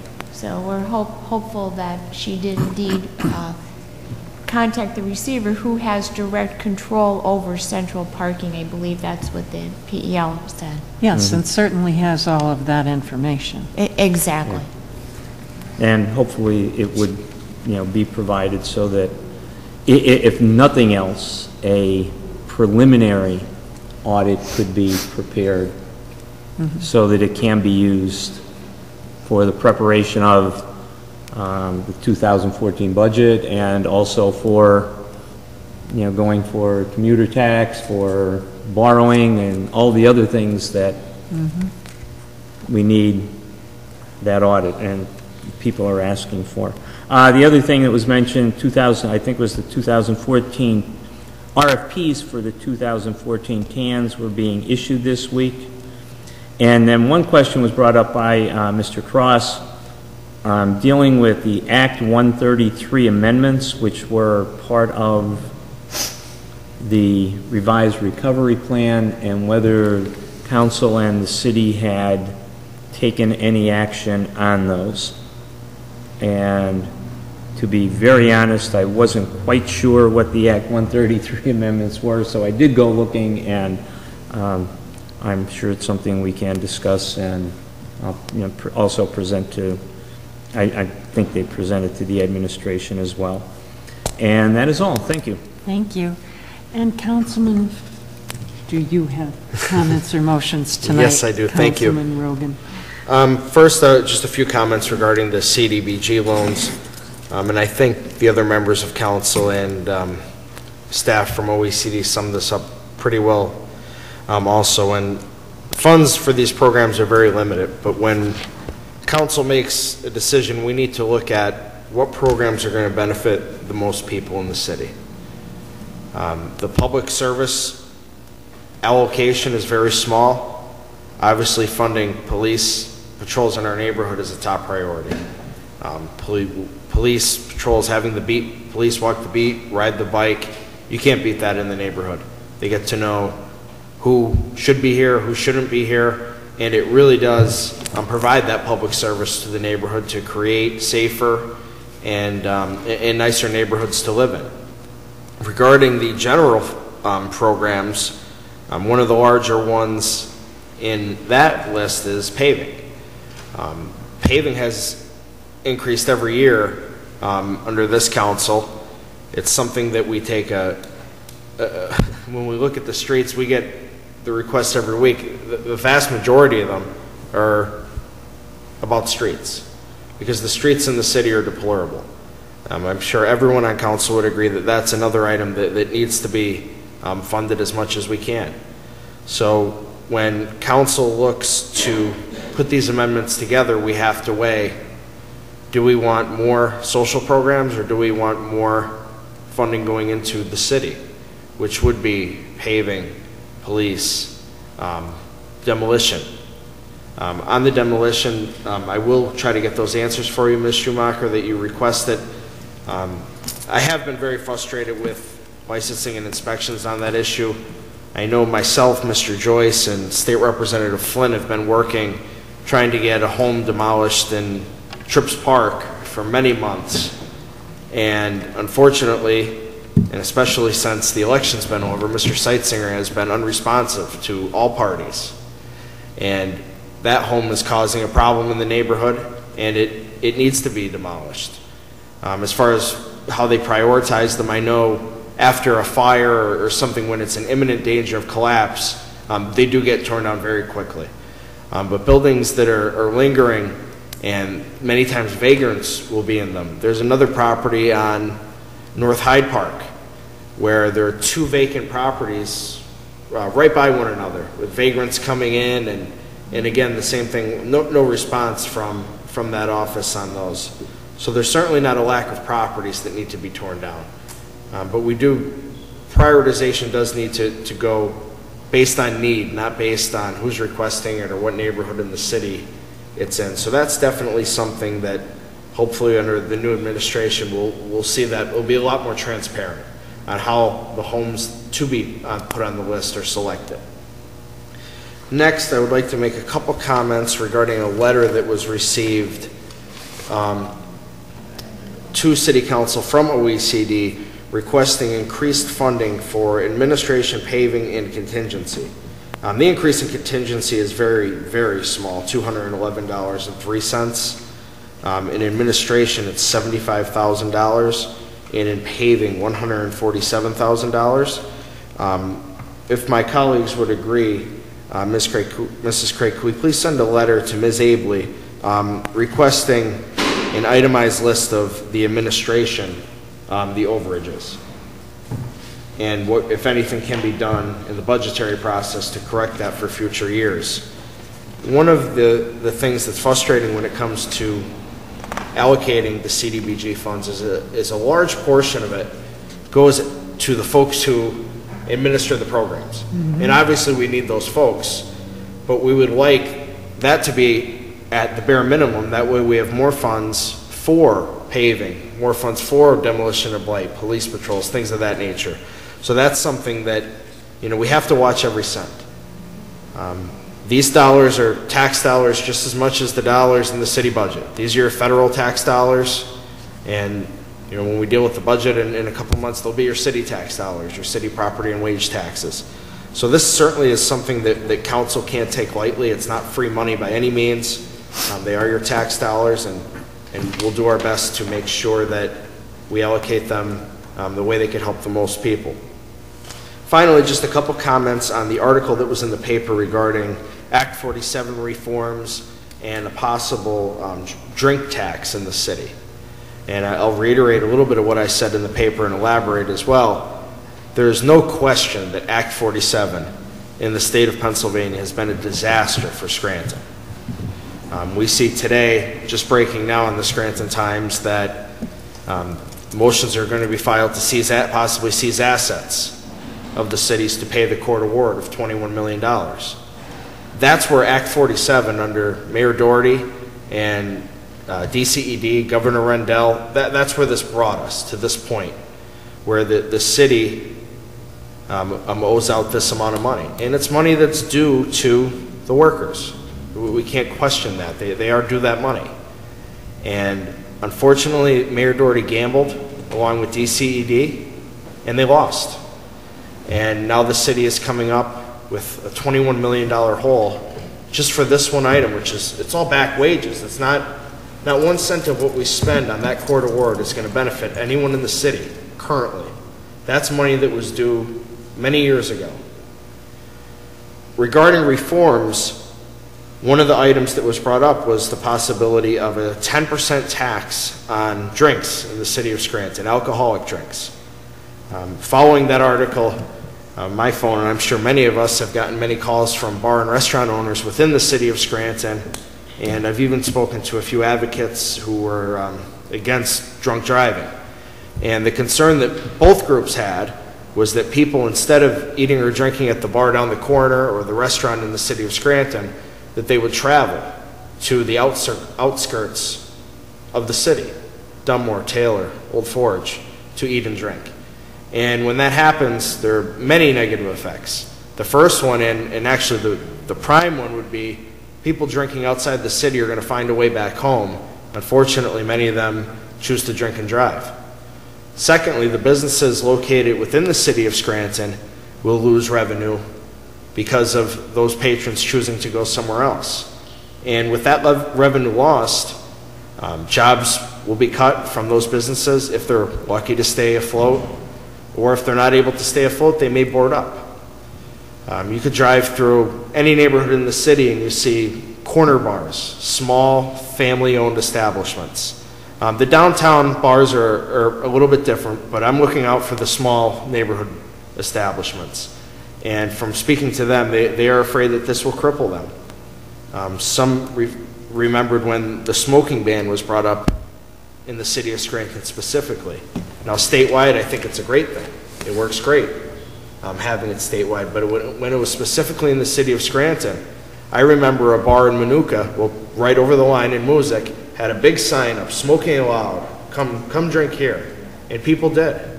The bar and restaurant owners in the city of Scranton hurt because it was specifically to the city. And Scranton isn't large enough like a city like Philadelphia or Pittsburgh where people aren't going to travel. From any point in the city in 5 minutes, you could be in another town. So that's something I really am concerned about on that. And also one of the things that I really believe will help the city is the passage of Senate Bill 76, which would eliminate property taxes to fund school districts. And if anyone looks at their property bill in the city of Scranton, the school district is by far the largest portion. The city always gets all the negative publicity, even though the school district is the vast majority of your bill. And especially in a city like Scranton where there are so many senior citizens, if they had children, or if their children are still alive in the area, they were educated 10, 20, 30, 40 years ago, and they're still paying these taxes. By going to a sales tax, you have the lower income folks who are only buying necessities such as food, clothing, medicine, and those items are already tax exempt. So with that statewide sales tax, you're not being taxed on any of your necessities. So the lower to middle class isn't going to be paying the same way as somebody would if they were buying an iPad or a boat or something of that nature. And by establishing that, that gives the city availability to increase the property taxes slightly on our end, and you'll still be paying less at the end of the day. And that's a tool that really needs to be embraced at the state level. I know State Rep Marty Flynn is supporting it. I know Senator Blake, unfortunately, is opposing it. And I hope that Senator Blake will open his eyes and consider Senate Bill 76, and it really will help a city like Scranton, where we have so many senior citizens and homeowners who it's the property tax bill at the end of the year that really is difficult for them to pay. So I will hold the rest of my comments for agenda items, and that's all for tonight. Thank you. Thank you. Just one quick item I wanted to add to some of the comments that you made regarding OECD. Throughout the last 4 years, Mrs. Craik in particular and myself have spoken with HUD officials in the Philadelphia office regarding various issues, one of which was administrative costs. And at the time, we were told that the 20% is the ceiling, and that it's not essential for a municipality to designate the full 20%. However, they advise strongly against going beneath 16%. So there is... I believe in past years, and I may be wrong, I think 18.5 was the level that we funded. We decreased it from the 20%. I think the office, and you could attest to that, continued to operate very well. Absolutely. And I agree with what you're saying regarding those costs, that they have to be closely examined. And perhaps if, there are going to be additions made within that office, that might be a decision for the next mayor. Yeah. Thank you. Thank you. And Councilman Loscombe, do you have any comments or motions? Yes, thank you. Just briefly. First of all, during announcements, I forgot to make an announcement earlier, so if you would allow me at this time. This is from Ozzie Quinn. The Taxpayers Association will meet on this coming Tuesday, September 24th, at 6:30 p.m. at City Council Chambers. The candidates for tax collector, Frank Joyce and William Fox, have been invited to attend and address questions. Please plan to attend. The next couple of months are important to all of those who own property in the county.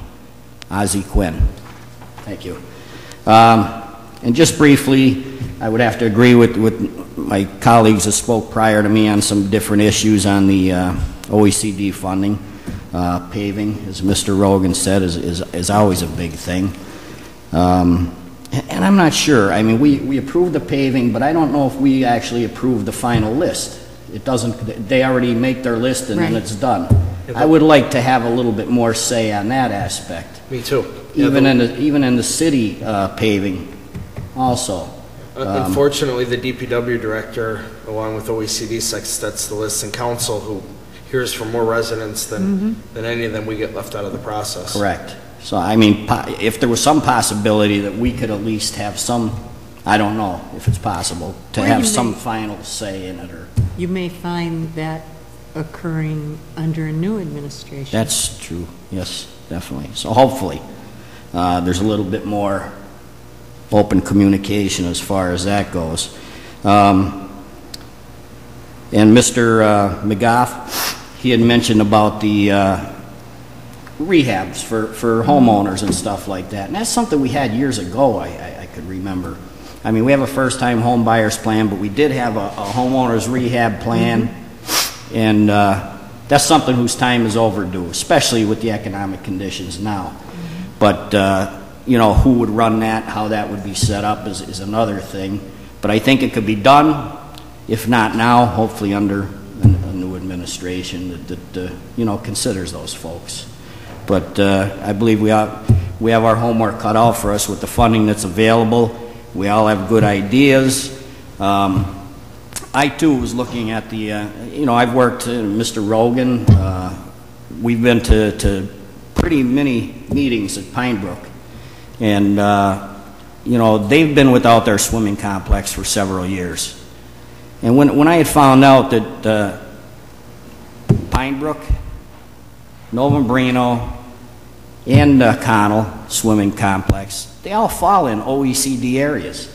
This is something through the years that they could have used some OECD funding to keep them up to date. But they haven't. They've neglected them. The fact is right now, and I believe it was in the capital budget, that they have in the capital budget to demolish all these bathhouse complexes and stuff at each of those swimming pools. If I'm not mistaken, I don't have it in front of me, but that's in their capital budget. First of all, those buildings, they're not 100 years old. I think they were built, what, in the 70s, late 70s, early 80s, in that range. They're structurally sound. The problem is, you know, maybe they need new fixtures, need some work, stuff like that. But I think the main problem of all of them is the roof structures. They're all built with flat roofs, and we all know what kind of problems flat roofs have. There's nothing to prevent them from putting a new roof on those buildings, a gable roof. Look at the Kaiser Valley Community Center. Now, there was a flat roof building that had nothing but problems. Look how beautiful it looks with the new roof system on it and stuff. That's something that I think could be accomplished economically. And the rest of the work in those complexes, I think, could be done and donated by the neighbors, by local businesses and stuff like that. But I do think a major problem for those areas would be the roof systems. And I would lean towards, you know, in my mind, I like to see a project each year. You know, Penn Ridge has been closed the longest. Penn Ridge for next year. The following year, maybe Novembrino and then Connell. Something like that. Just update the roof system, get the neighborhood associations and local businesses to chip in and get them. I mean, you know, we need a place for kids to go. In West Side, they've been developing things. They have the skate park. Now they're looking at a youth center. And I think the swimming complex would fall in beautiful with all that because it's all in a triangle there for West Side. And I believe the neighborhood associations in South Side and Pine Brook have been working hard for their neighborhoods. And I think the children in those areas, which are probably some of the lower income areas, who don't have their own access to swimming pools, should be the beneficiaries of some of this. That's what this OECD money is supposed to be for. So I would like to see somehow that that project remain in there. And again, we have a small pool of money we have to work with. And, you know, hopefully we can accommodate everybody to some degree. And the other thing that disappoints me is the police situation. And a few years back, it was 4 years back, we had 13 OECD officers. And I'm not going to go through the whole history of how it happened, but we ended up with none. It appears to me that through the last 2 years of communications, there was a pot of money aside, we were going to be able to build it back up and all that. Now I find out the police chief only applied for 5, which he was told was the max he could apply for at this time, but they're only looking at offering 3. This doesn't satisfy me. I don't know if it satisfies my colleagues, but we have to find a way to man these police officers. All we have to do is look at the TV every night. Look what's happening in Wilkes-Barre. Look what's happening in Williamsport and Hazleton. We don't want that element here. You don't see a lot of it in the newspaper, but I meet with our police chief. I know what's going on, and I know my colleagues speak to our police chief, and he's very forward, but there's a lot of things that can't be let out, but they are proactive. They're out there working hard every night. You don't see all the arrests in the paper. Some of them they have to keep quiet so they can get to the bigger dogs. But they are doing a heck of a job. And a true testimonial to that is the forfeiture money, drug forfeiture money, which is coming into the city, which is helping fund some of the police projects. And some of we have 2 issues on the agenda tonight, 5B and 5C. When they come up, I'll be able to give a little bit more information on those through my meetings with the police chief and all. But a big part of these being progressive and everything is the proactivity of our police department and, you know, the benefit of the drug forfeiture money because they are doing such a good job and keeping our city safe. But I don't want to see us go backwards. They've been doing a heck of a job without the ComD officers that they had just a few years ago, but it's overtaxing everyone, as one of our speakers mentioned before. I think we deserve more, not less. Crime is a big thing, and blight is a big cause of crime. The broken window theory, you got a broken window, a house with broken windows on your house, it's going to bring in the crime element. So combined with the public safety and the blight issues and home rehab, I think that's a big factor we have to look at. That's a big factor that's going to bring our city back. What's going to sell the properties in our city is the public safety and the nicer neighborhoods. And then the people will be able to get their prices for their homes. Until we correct that, we're still staying stagnant. But I'll discuss the 5B and 5C when we bring them up for a vote. But at this time, I believe that's all I have. Thank you. Thank you. Good evening. Since Scranton... excuse me, I'm sorry, Mrs. Evans. Absolutely. First thing I was going to tell Mr. Rogan, though, that, you know, if Pete Bordy's was still open, it would only be 11 cents a beer rather than 10 cents with that tax. So.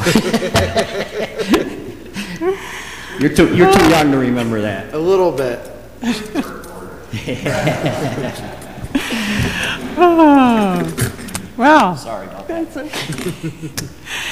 Since Scranton's on-street parking program has been a subject of newspaper articles of late, I wish to provide a financial report for July 2013, the first month of management and operation by Republic Parking System. The report submitted by Republic is separated into 3 areas: income, expenses, and profit. First, income is broken down into actual, budgeted, and variance. Actual revenue consists of all monies received, including meter money, bagging money, and citation revenue. Budgeted revenue is taken from historical data provided by the City of Scranton. It is not a projection.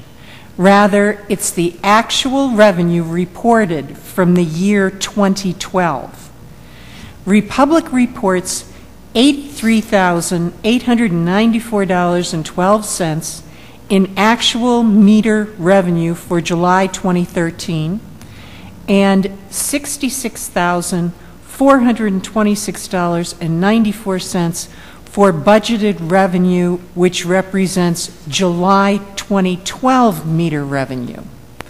Also, actual citation revenue for July 2013 is $32,110, while budgeted citation revenue that represents July 2012 is $27,400. The variance then between 2012 and 2013 shows a total increase of $22,177.18 in revenue. However, this figure does not include magistrate citation income. This information will be obtained from the Treasurer's Office and contained in subsequent Republic reports. Now, the second area, expenses, include payroll, what's called other expenses, which include uniforms, maintenance of meters, and operational costs, and capital expenses representing the actual cost of 2 vehicles, 750 new parking meters, and software purchased for use by the city.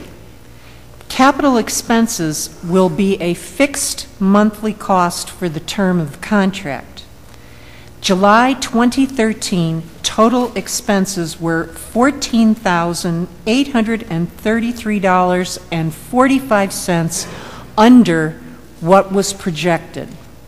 The projection was based on historical data from other cities and the particular needs of the City of Scranton.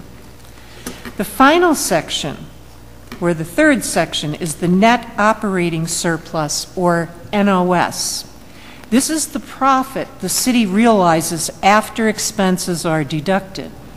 Per the management agreement, the Republic Parking receives all revenues, pays all expenses, and gives the city of Scranton a check for the difference or profit. In summary, the month of July 2013 was a success. Total revenues increased $22,177.18 over last year's number. Expenses were $14,833.45 under what was anticipated.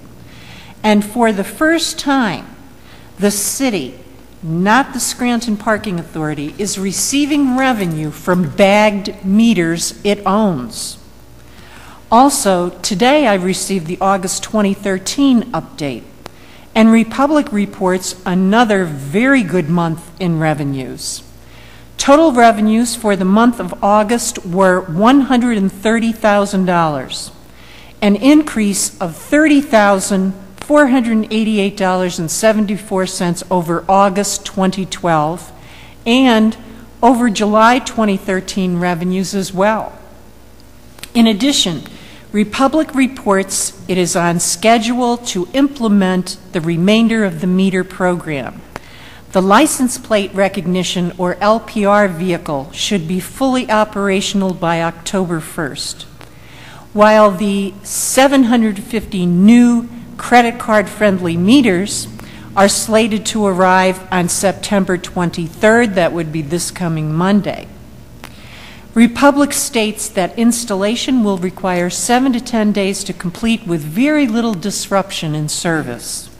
Further, 27 meter poles were identified as missing in high revenue generating areas, and they were replaced in the last 2 weeks.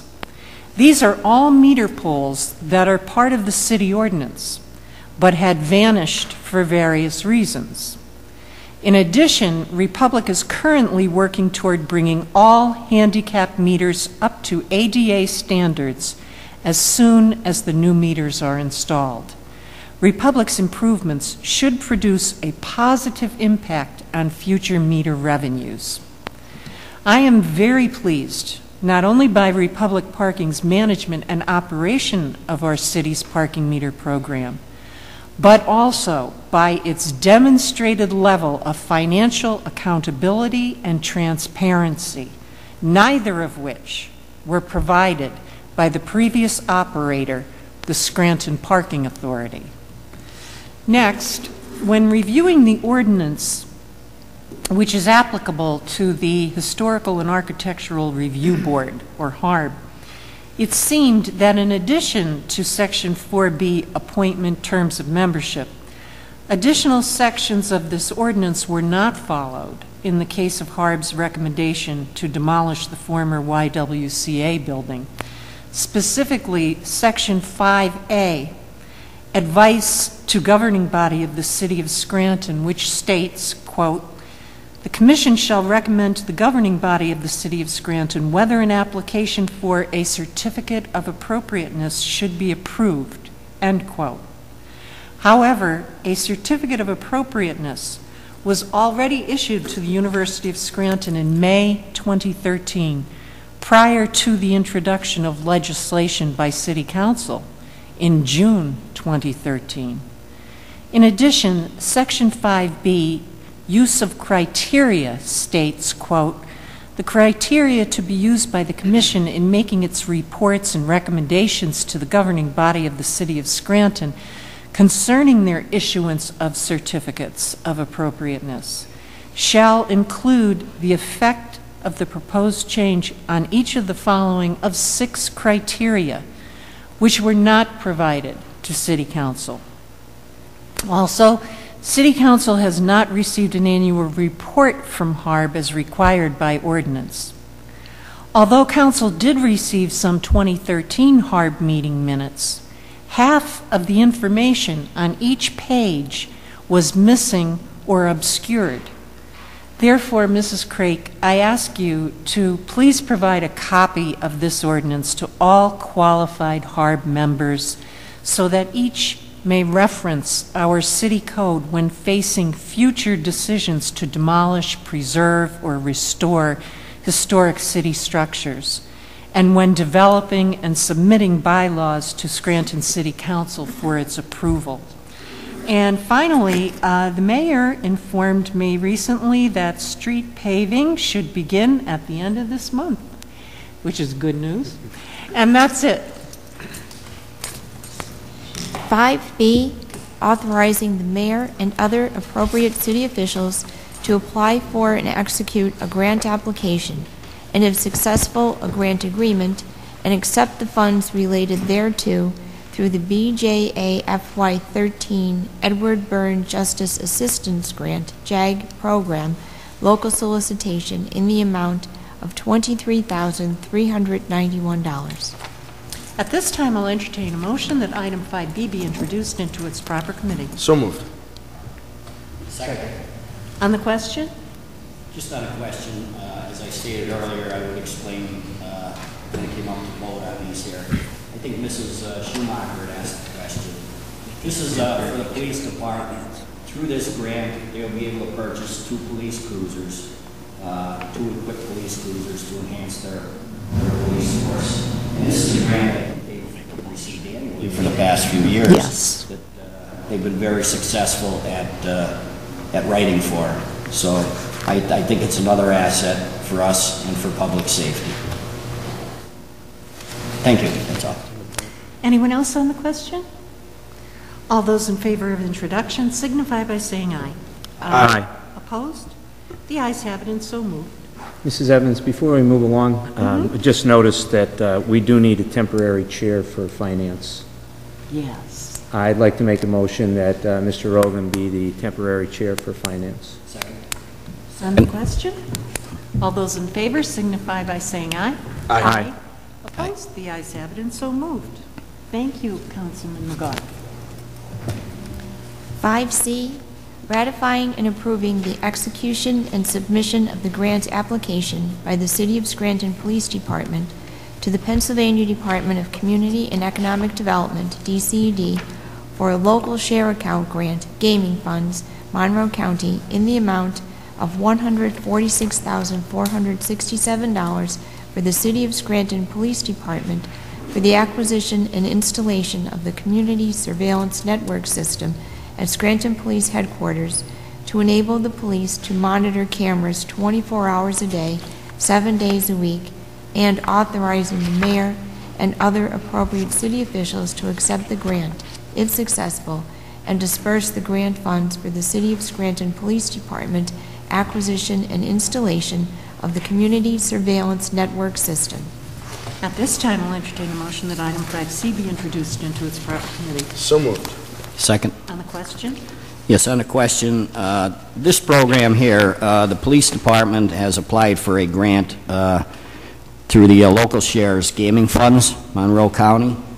And what this would do, the Scranton Police Department will implement the community surveillance network through the funding provided by the local share account fund, Monroe County grant. The community surveillance network will consist of 32 monitor video while it will be located at the Scranton Police Department headquarters. The purpose of this project is to create a system in which all surveillance from cooperating agencies is connected in a closed-circuit feed to the 32 monitors located at the Scranton Police Department.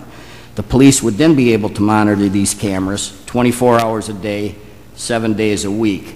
Now, I've heard questions about who would be monitoring. They do have people at the desk there who, you know, obviously work the desk and turn around and look at the existing camera. This is going to be a whole wall full of cameras. And for those who are afraid of Big Brother watching, it's not basically that. What this is businesses like banks that already have public cameras in their parking lots or outside, University of Scranton, any of these commercial businesses. And I guess it would even, down the road, entail if you have one on your home and you wanted to tie in with this here. It's at no cost to the business or homeowner.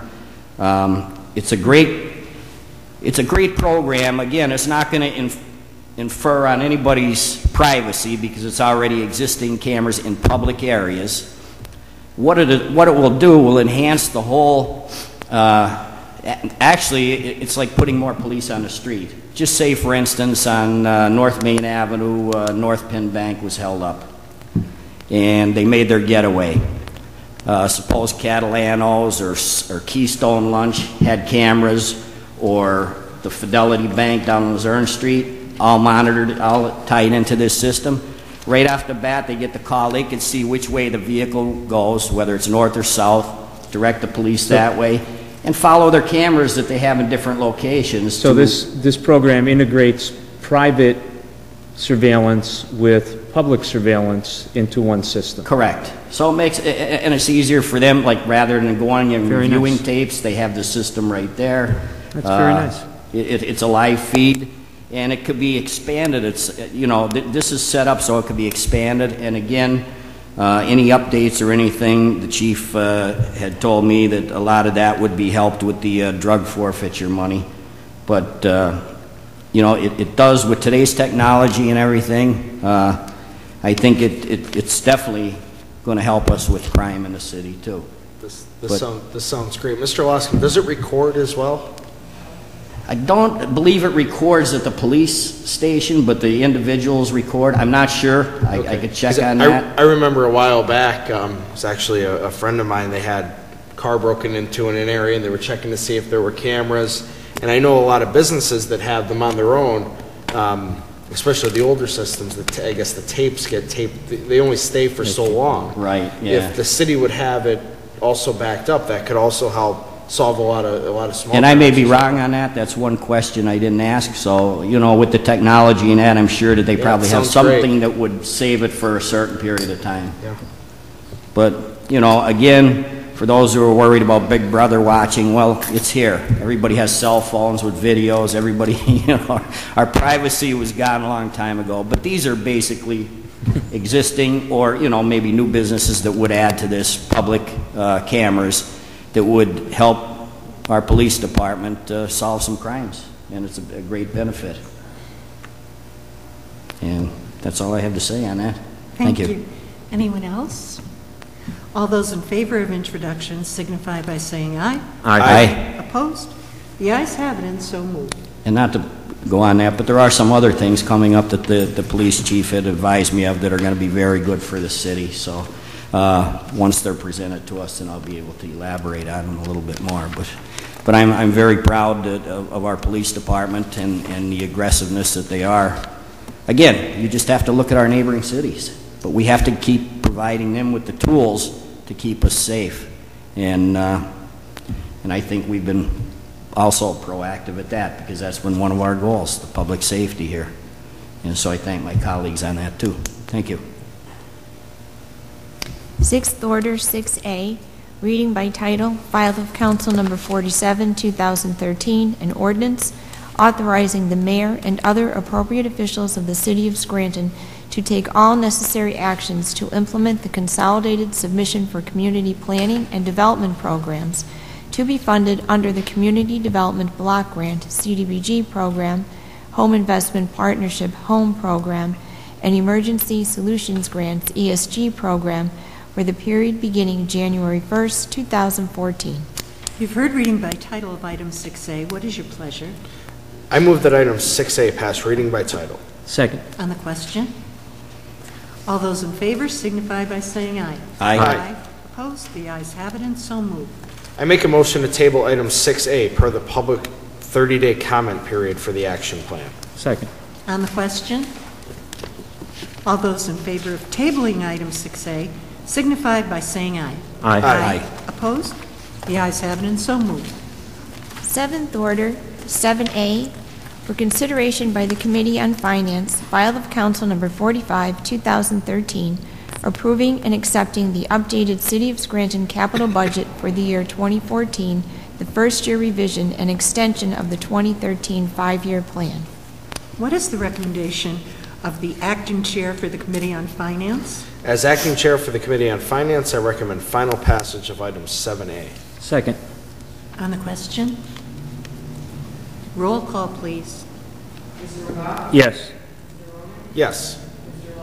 Yes. Mrs. Evans? Yes. I hereby declare item 7A legally and lawfully adopted. 7B for consideration by the Committee on Finance, file of Council number 46, 2013, creating and establishing a new account for the City of Scranton's Office of Economic and Community Development, OECD, titled PADCD Housing and Redevelopment Assistance Program, HRA, revolving loan funds account number 19A0101 for the receipt and disbursement of grant funds, DCD HRA grant funds, received from the Scranton Connell LLC. What is the recommendation of the acting chair for the Committee on Finance? As acting chair for the Committee on Finance, I recommend final passage of item 7B. Second. On the question? Roll call, please. Mr. McGough? Yes. Mr. Rogan? Yes. Mr. Loscom? Yes. Mrs. Evans? Yes. I hereby declare item 7B legally and lawfully adopted. 7C for consideration by the Committee on Rules, Resolution number 39, 2013, appointment of Thelma Wheeler, 1001 Jackson Street, apartment 303, Scranton, Pennsylvania 18504, as a member of the Board of the Scranton Housing Authority for an additional 5-year term.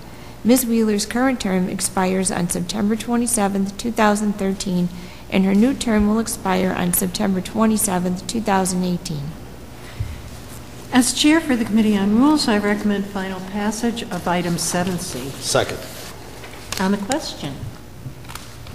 Roll call, please. Mr. McGough? Yes. Mr. Rogan? Yes. Mr. Loscom? Yes. Mrs. Evans? Yes. I hereby declare item 7C legally and lawfully adopted.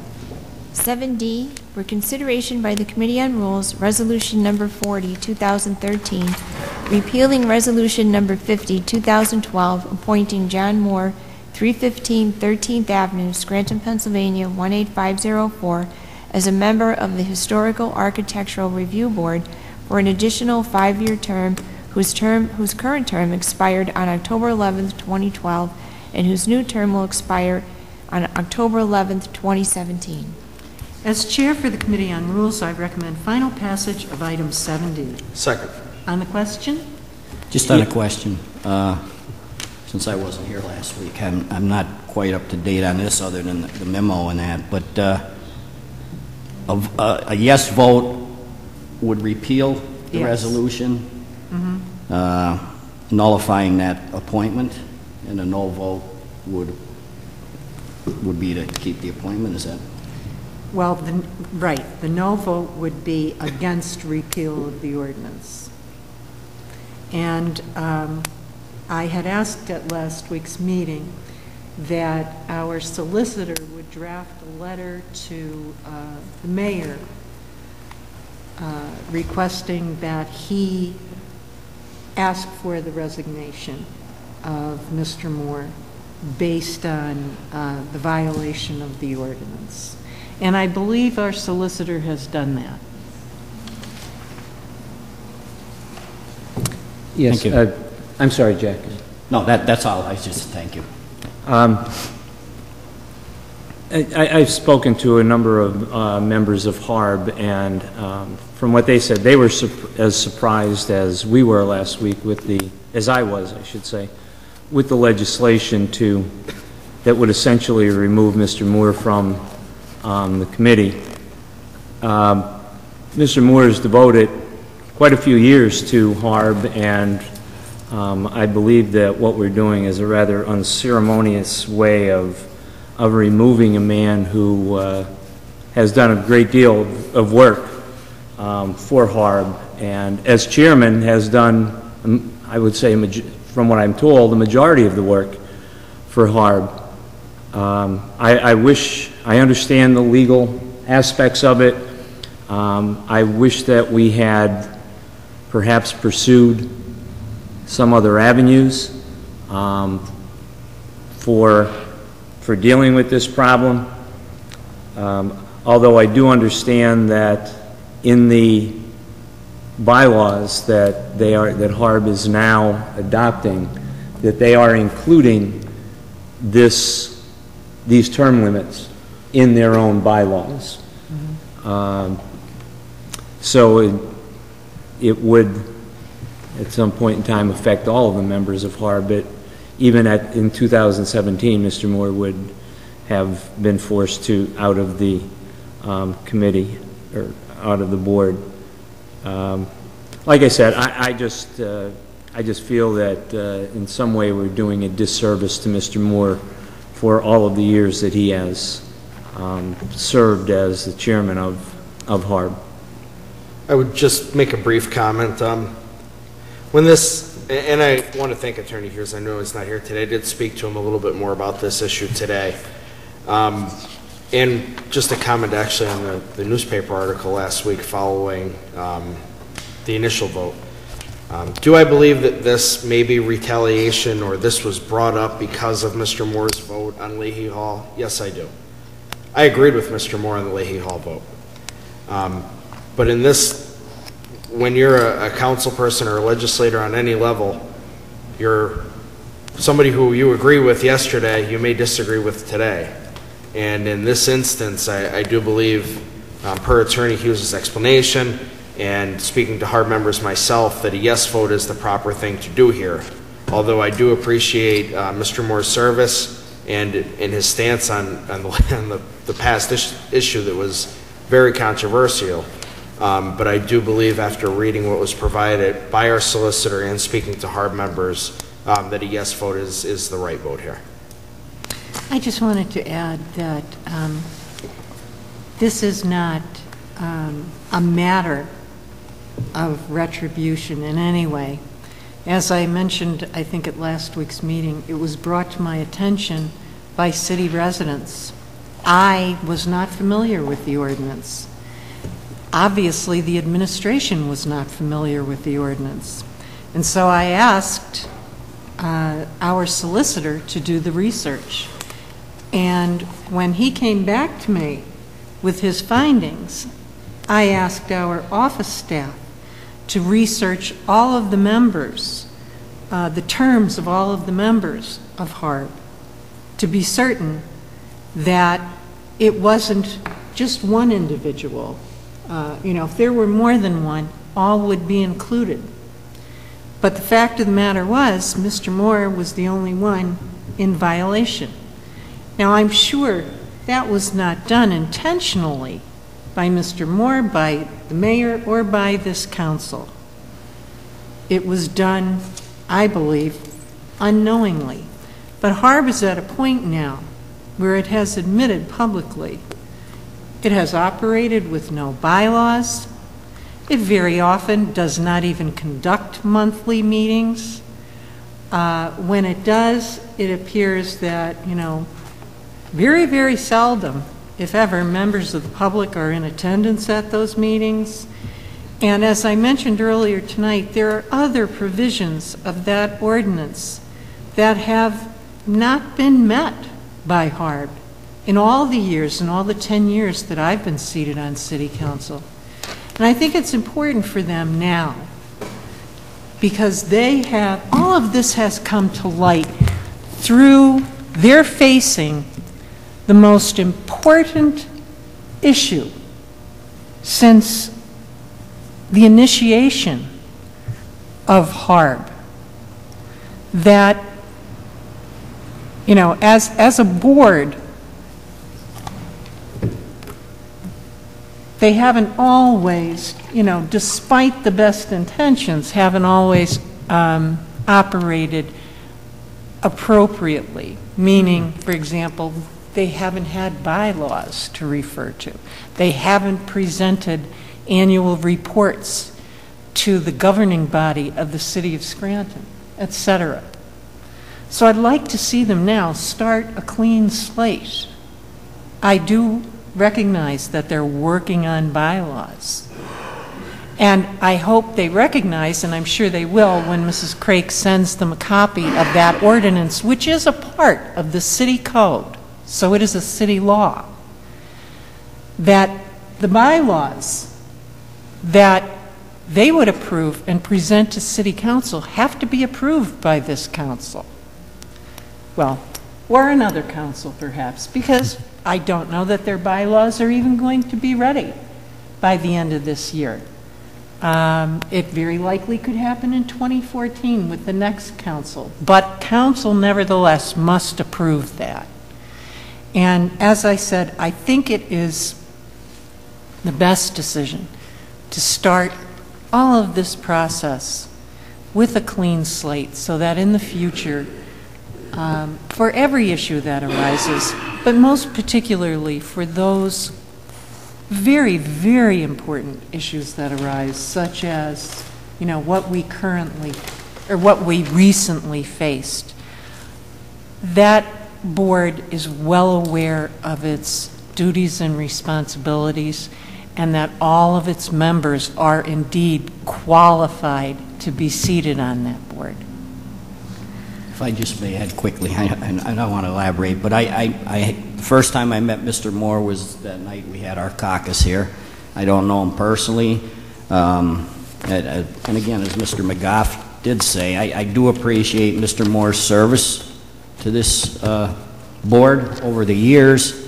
I'm sure he spent many, many hours. It's a voluntary board, and it takes a lot of dedication, and I appreciate the dedication of anyone that takes those positions.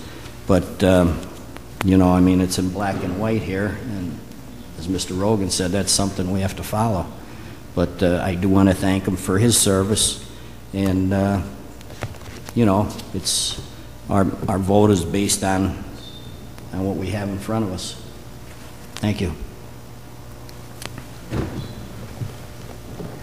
Roll call, please. Mr. McGough? A symbolic no. Mr. Rogan? Yes. Mr. Loscom? Yes. Mrs. Evans? Yes. I hereby declare item 7D legally and lawfully adopted. And if there's no further business, I'll entertain a motion to adjourn. Motion to adjourn. This meeting is adjourned.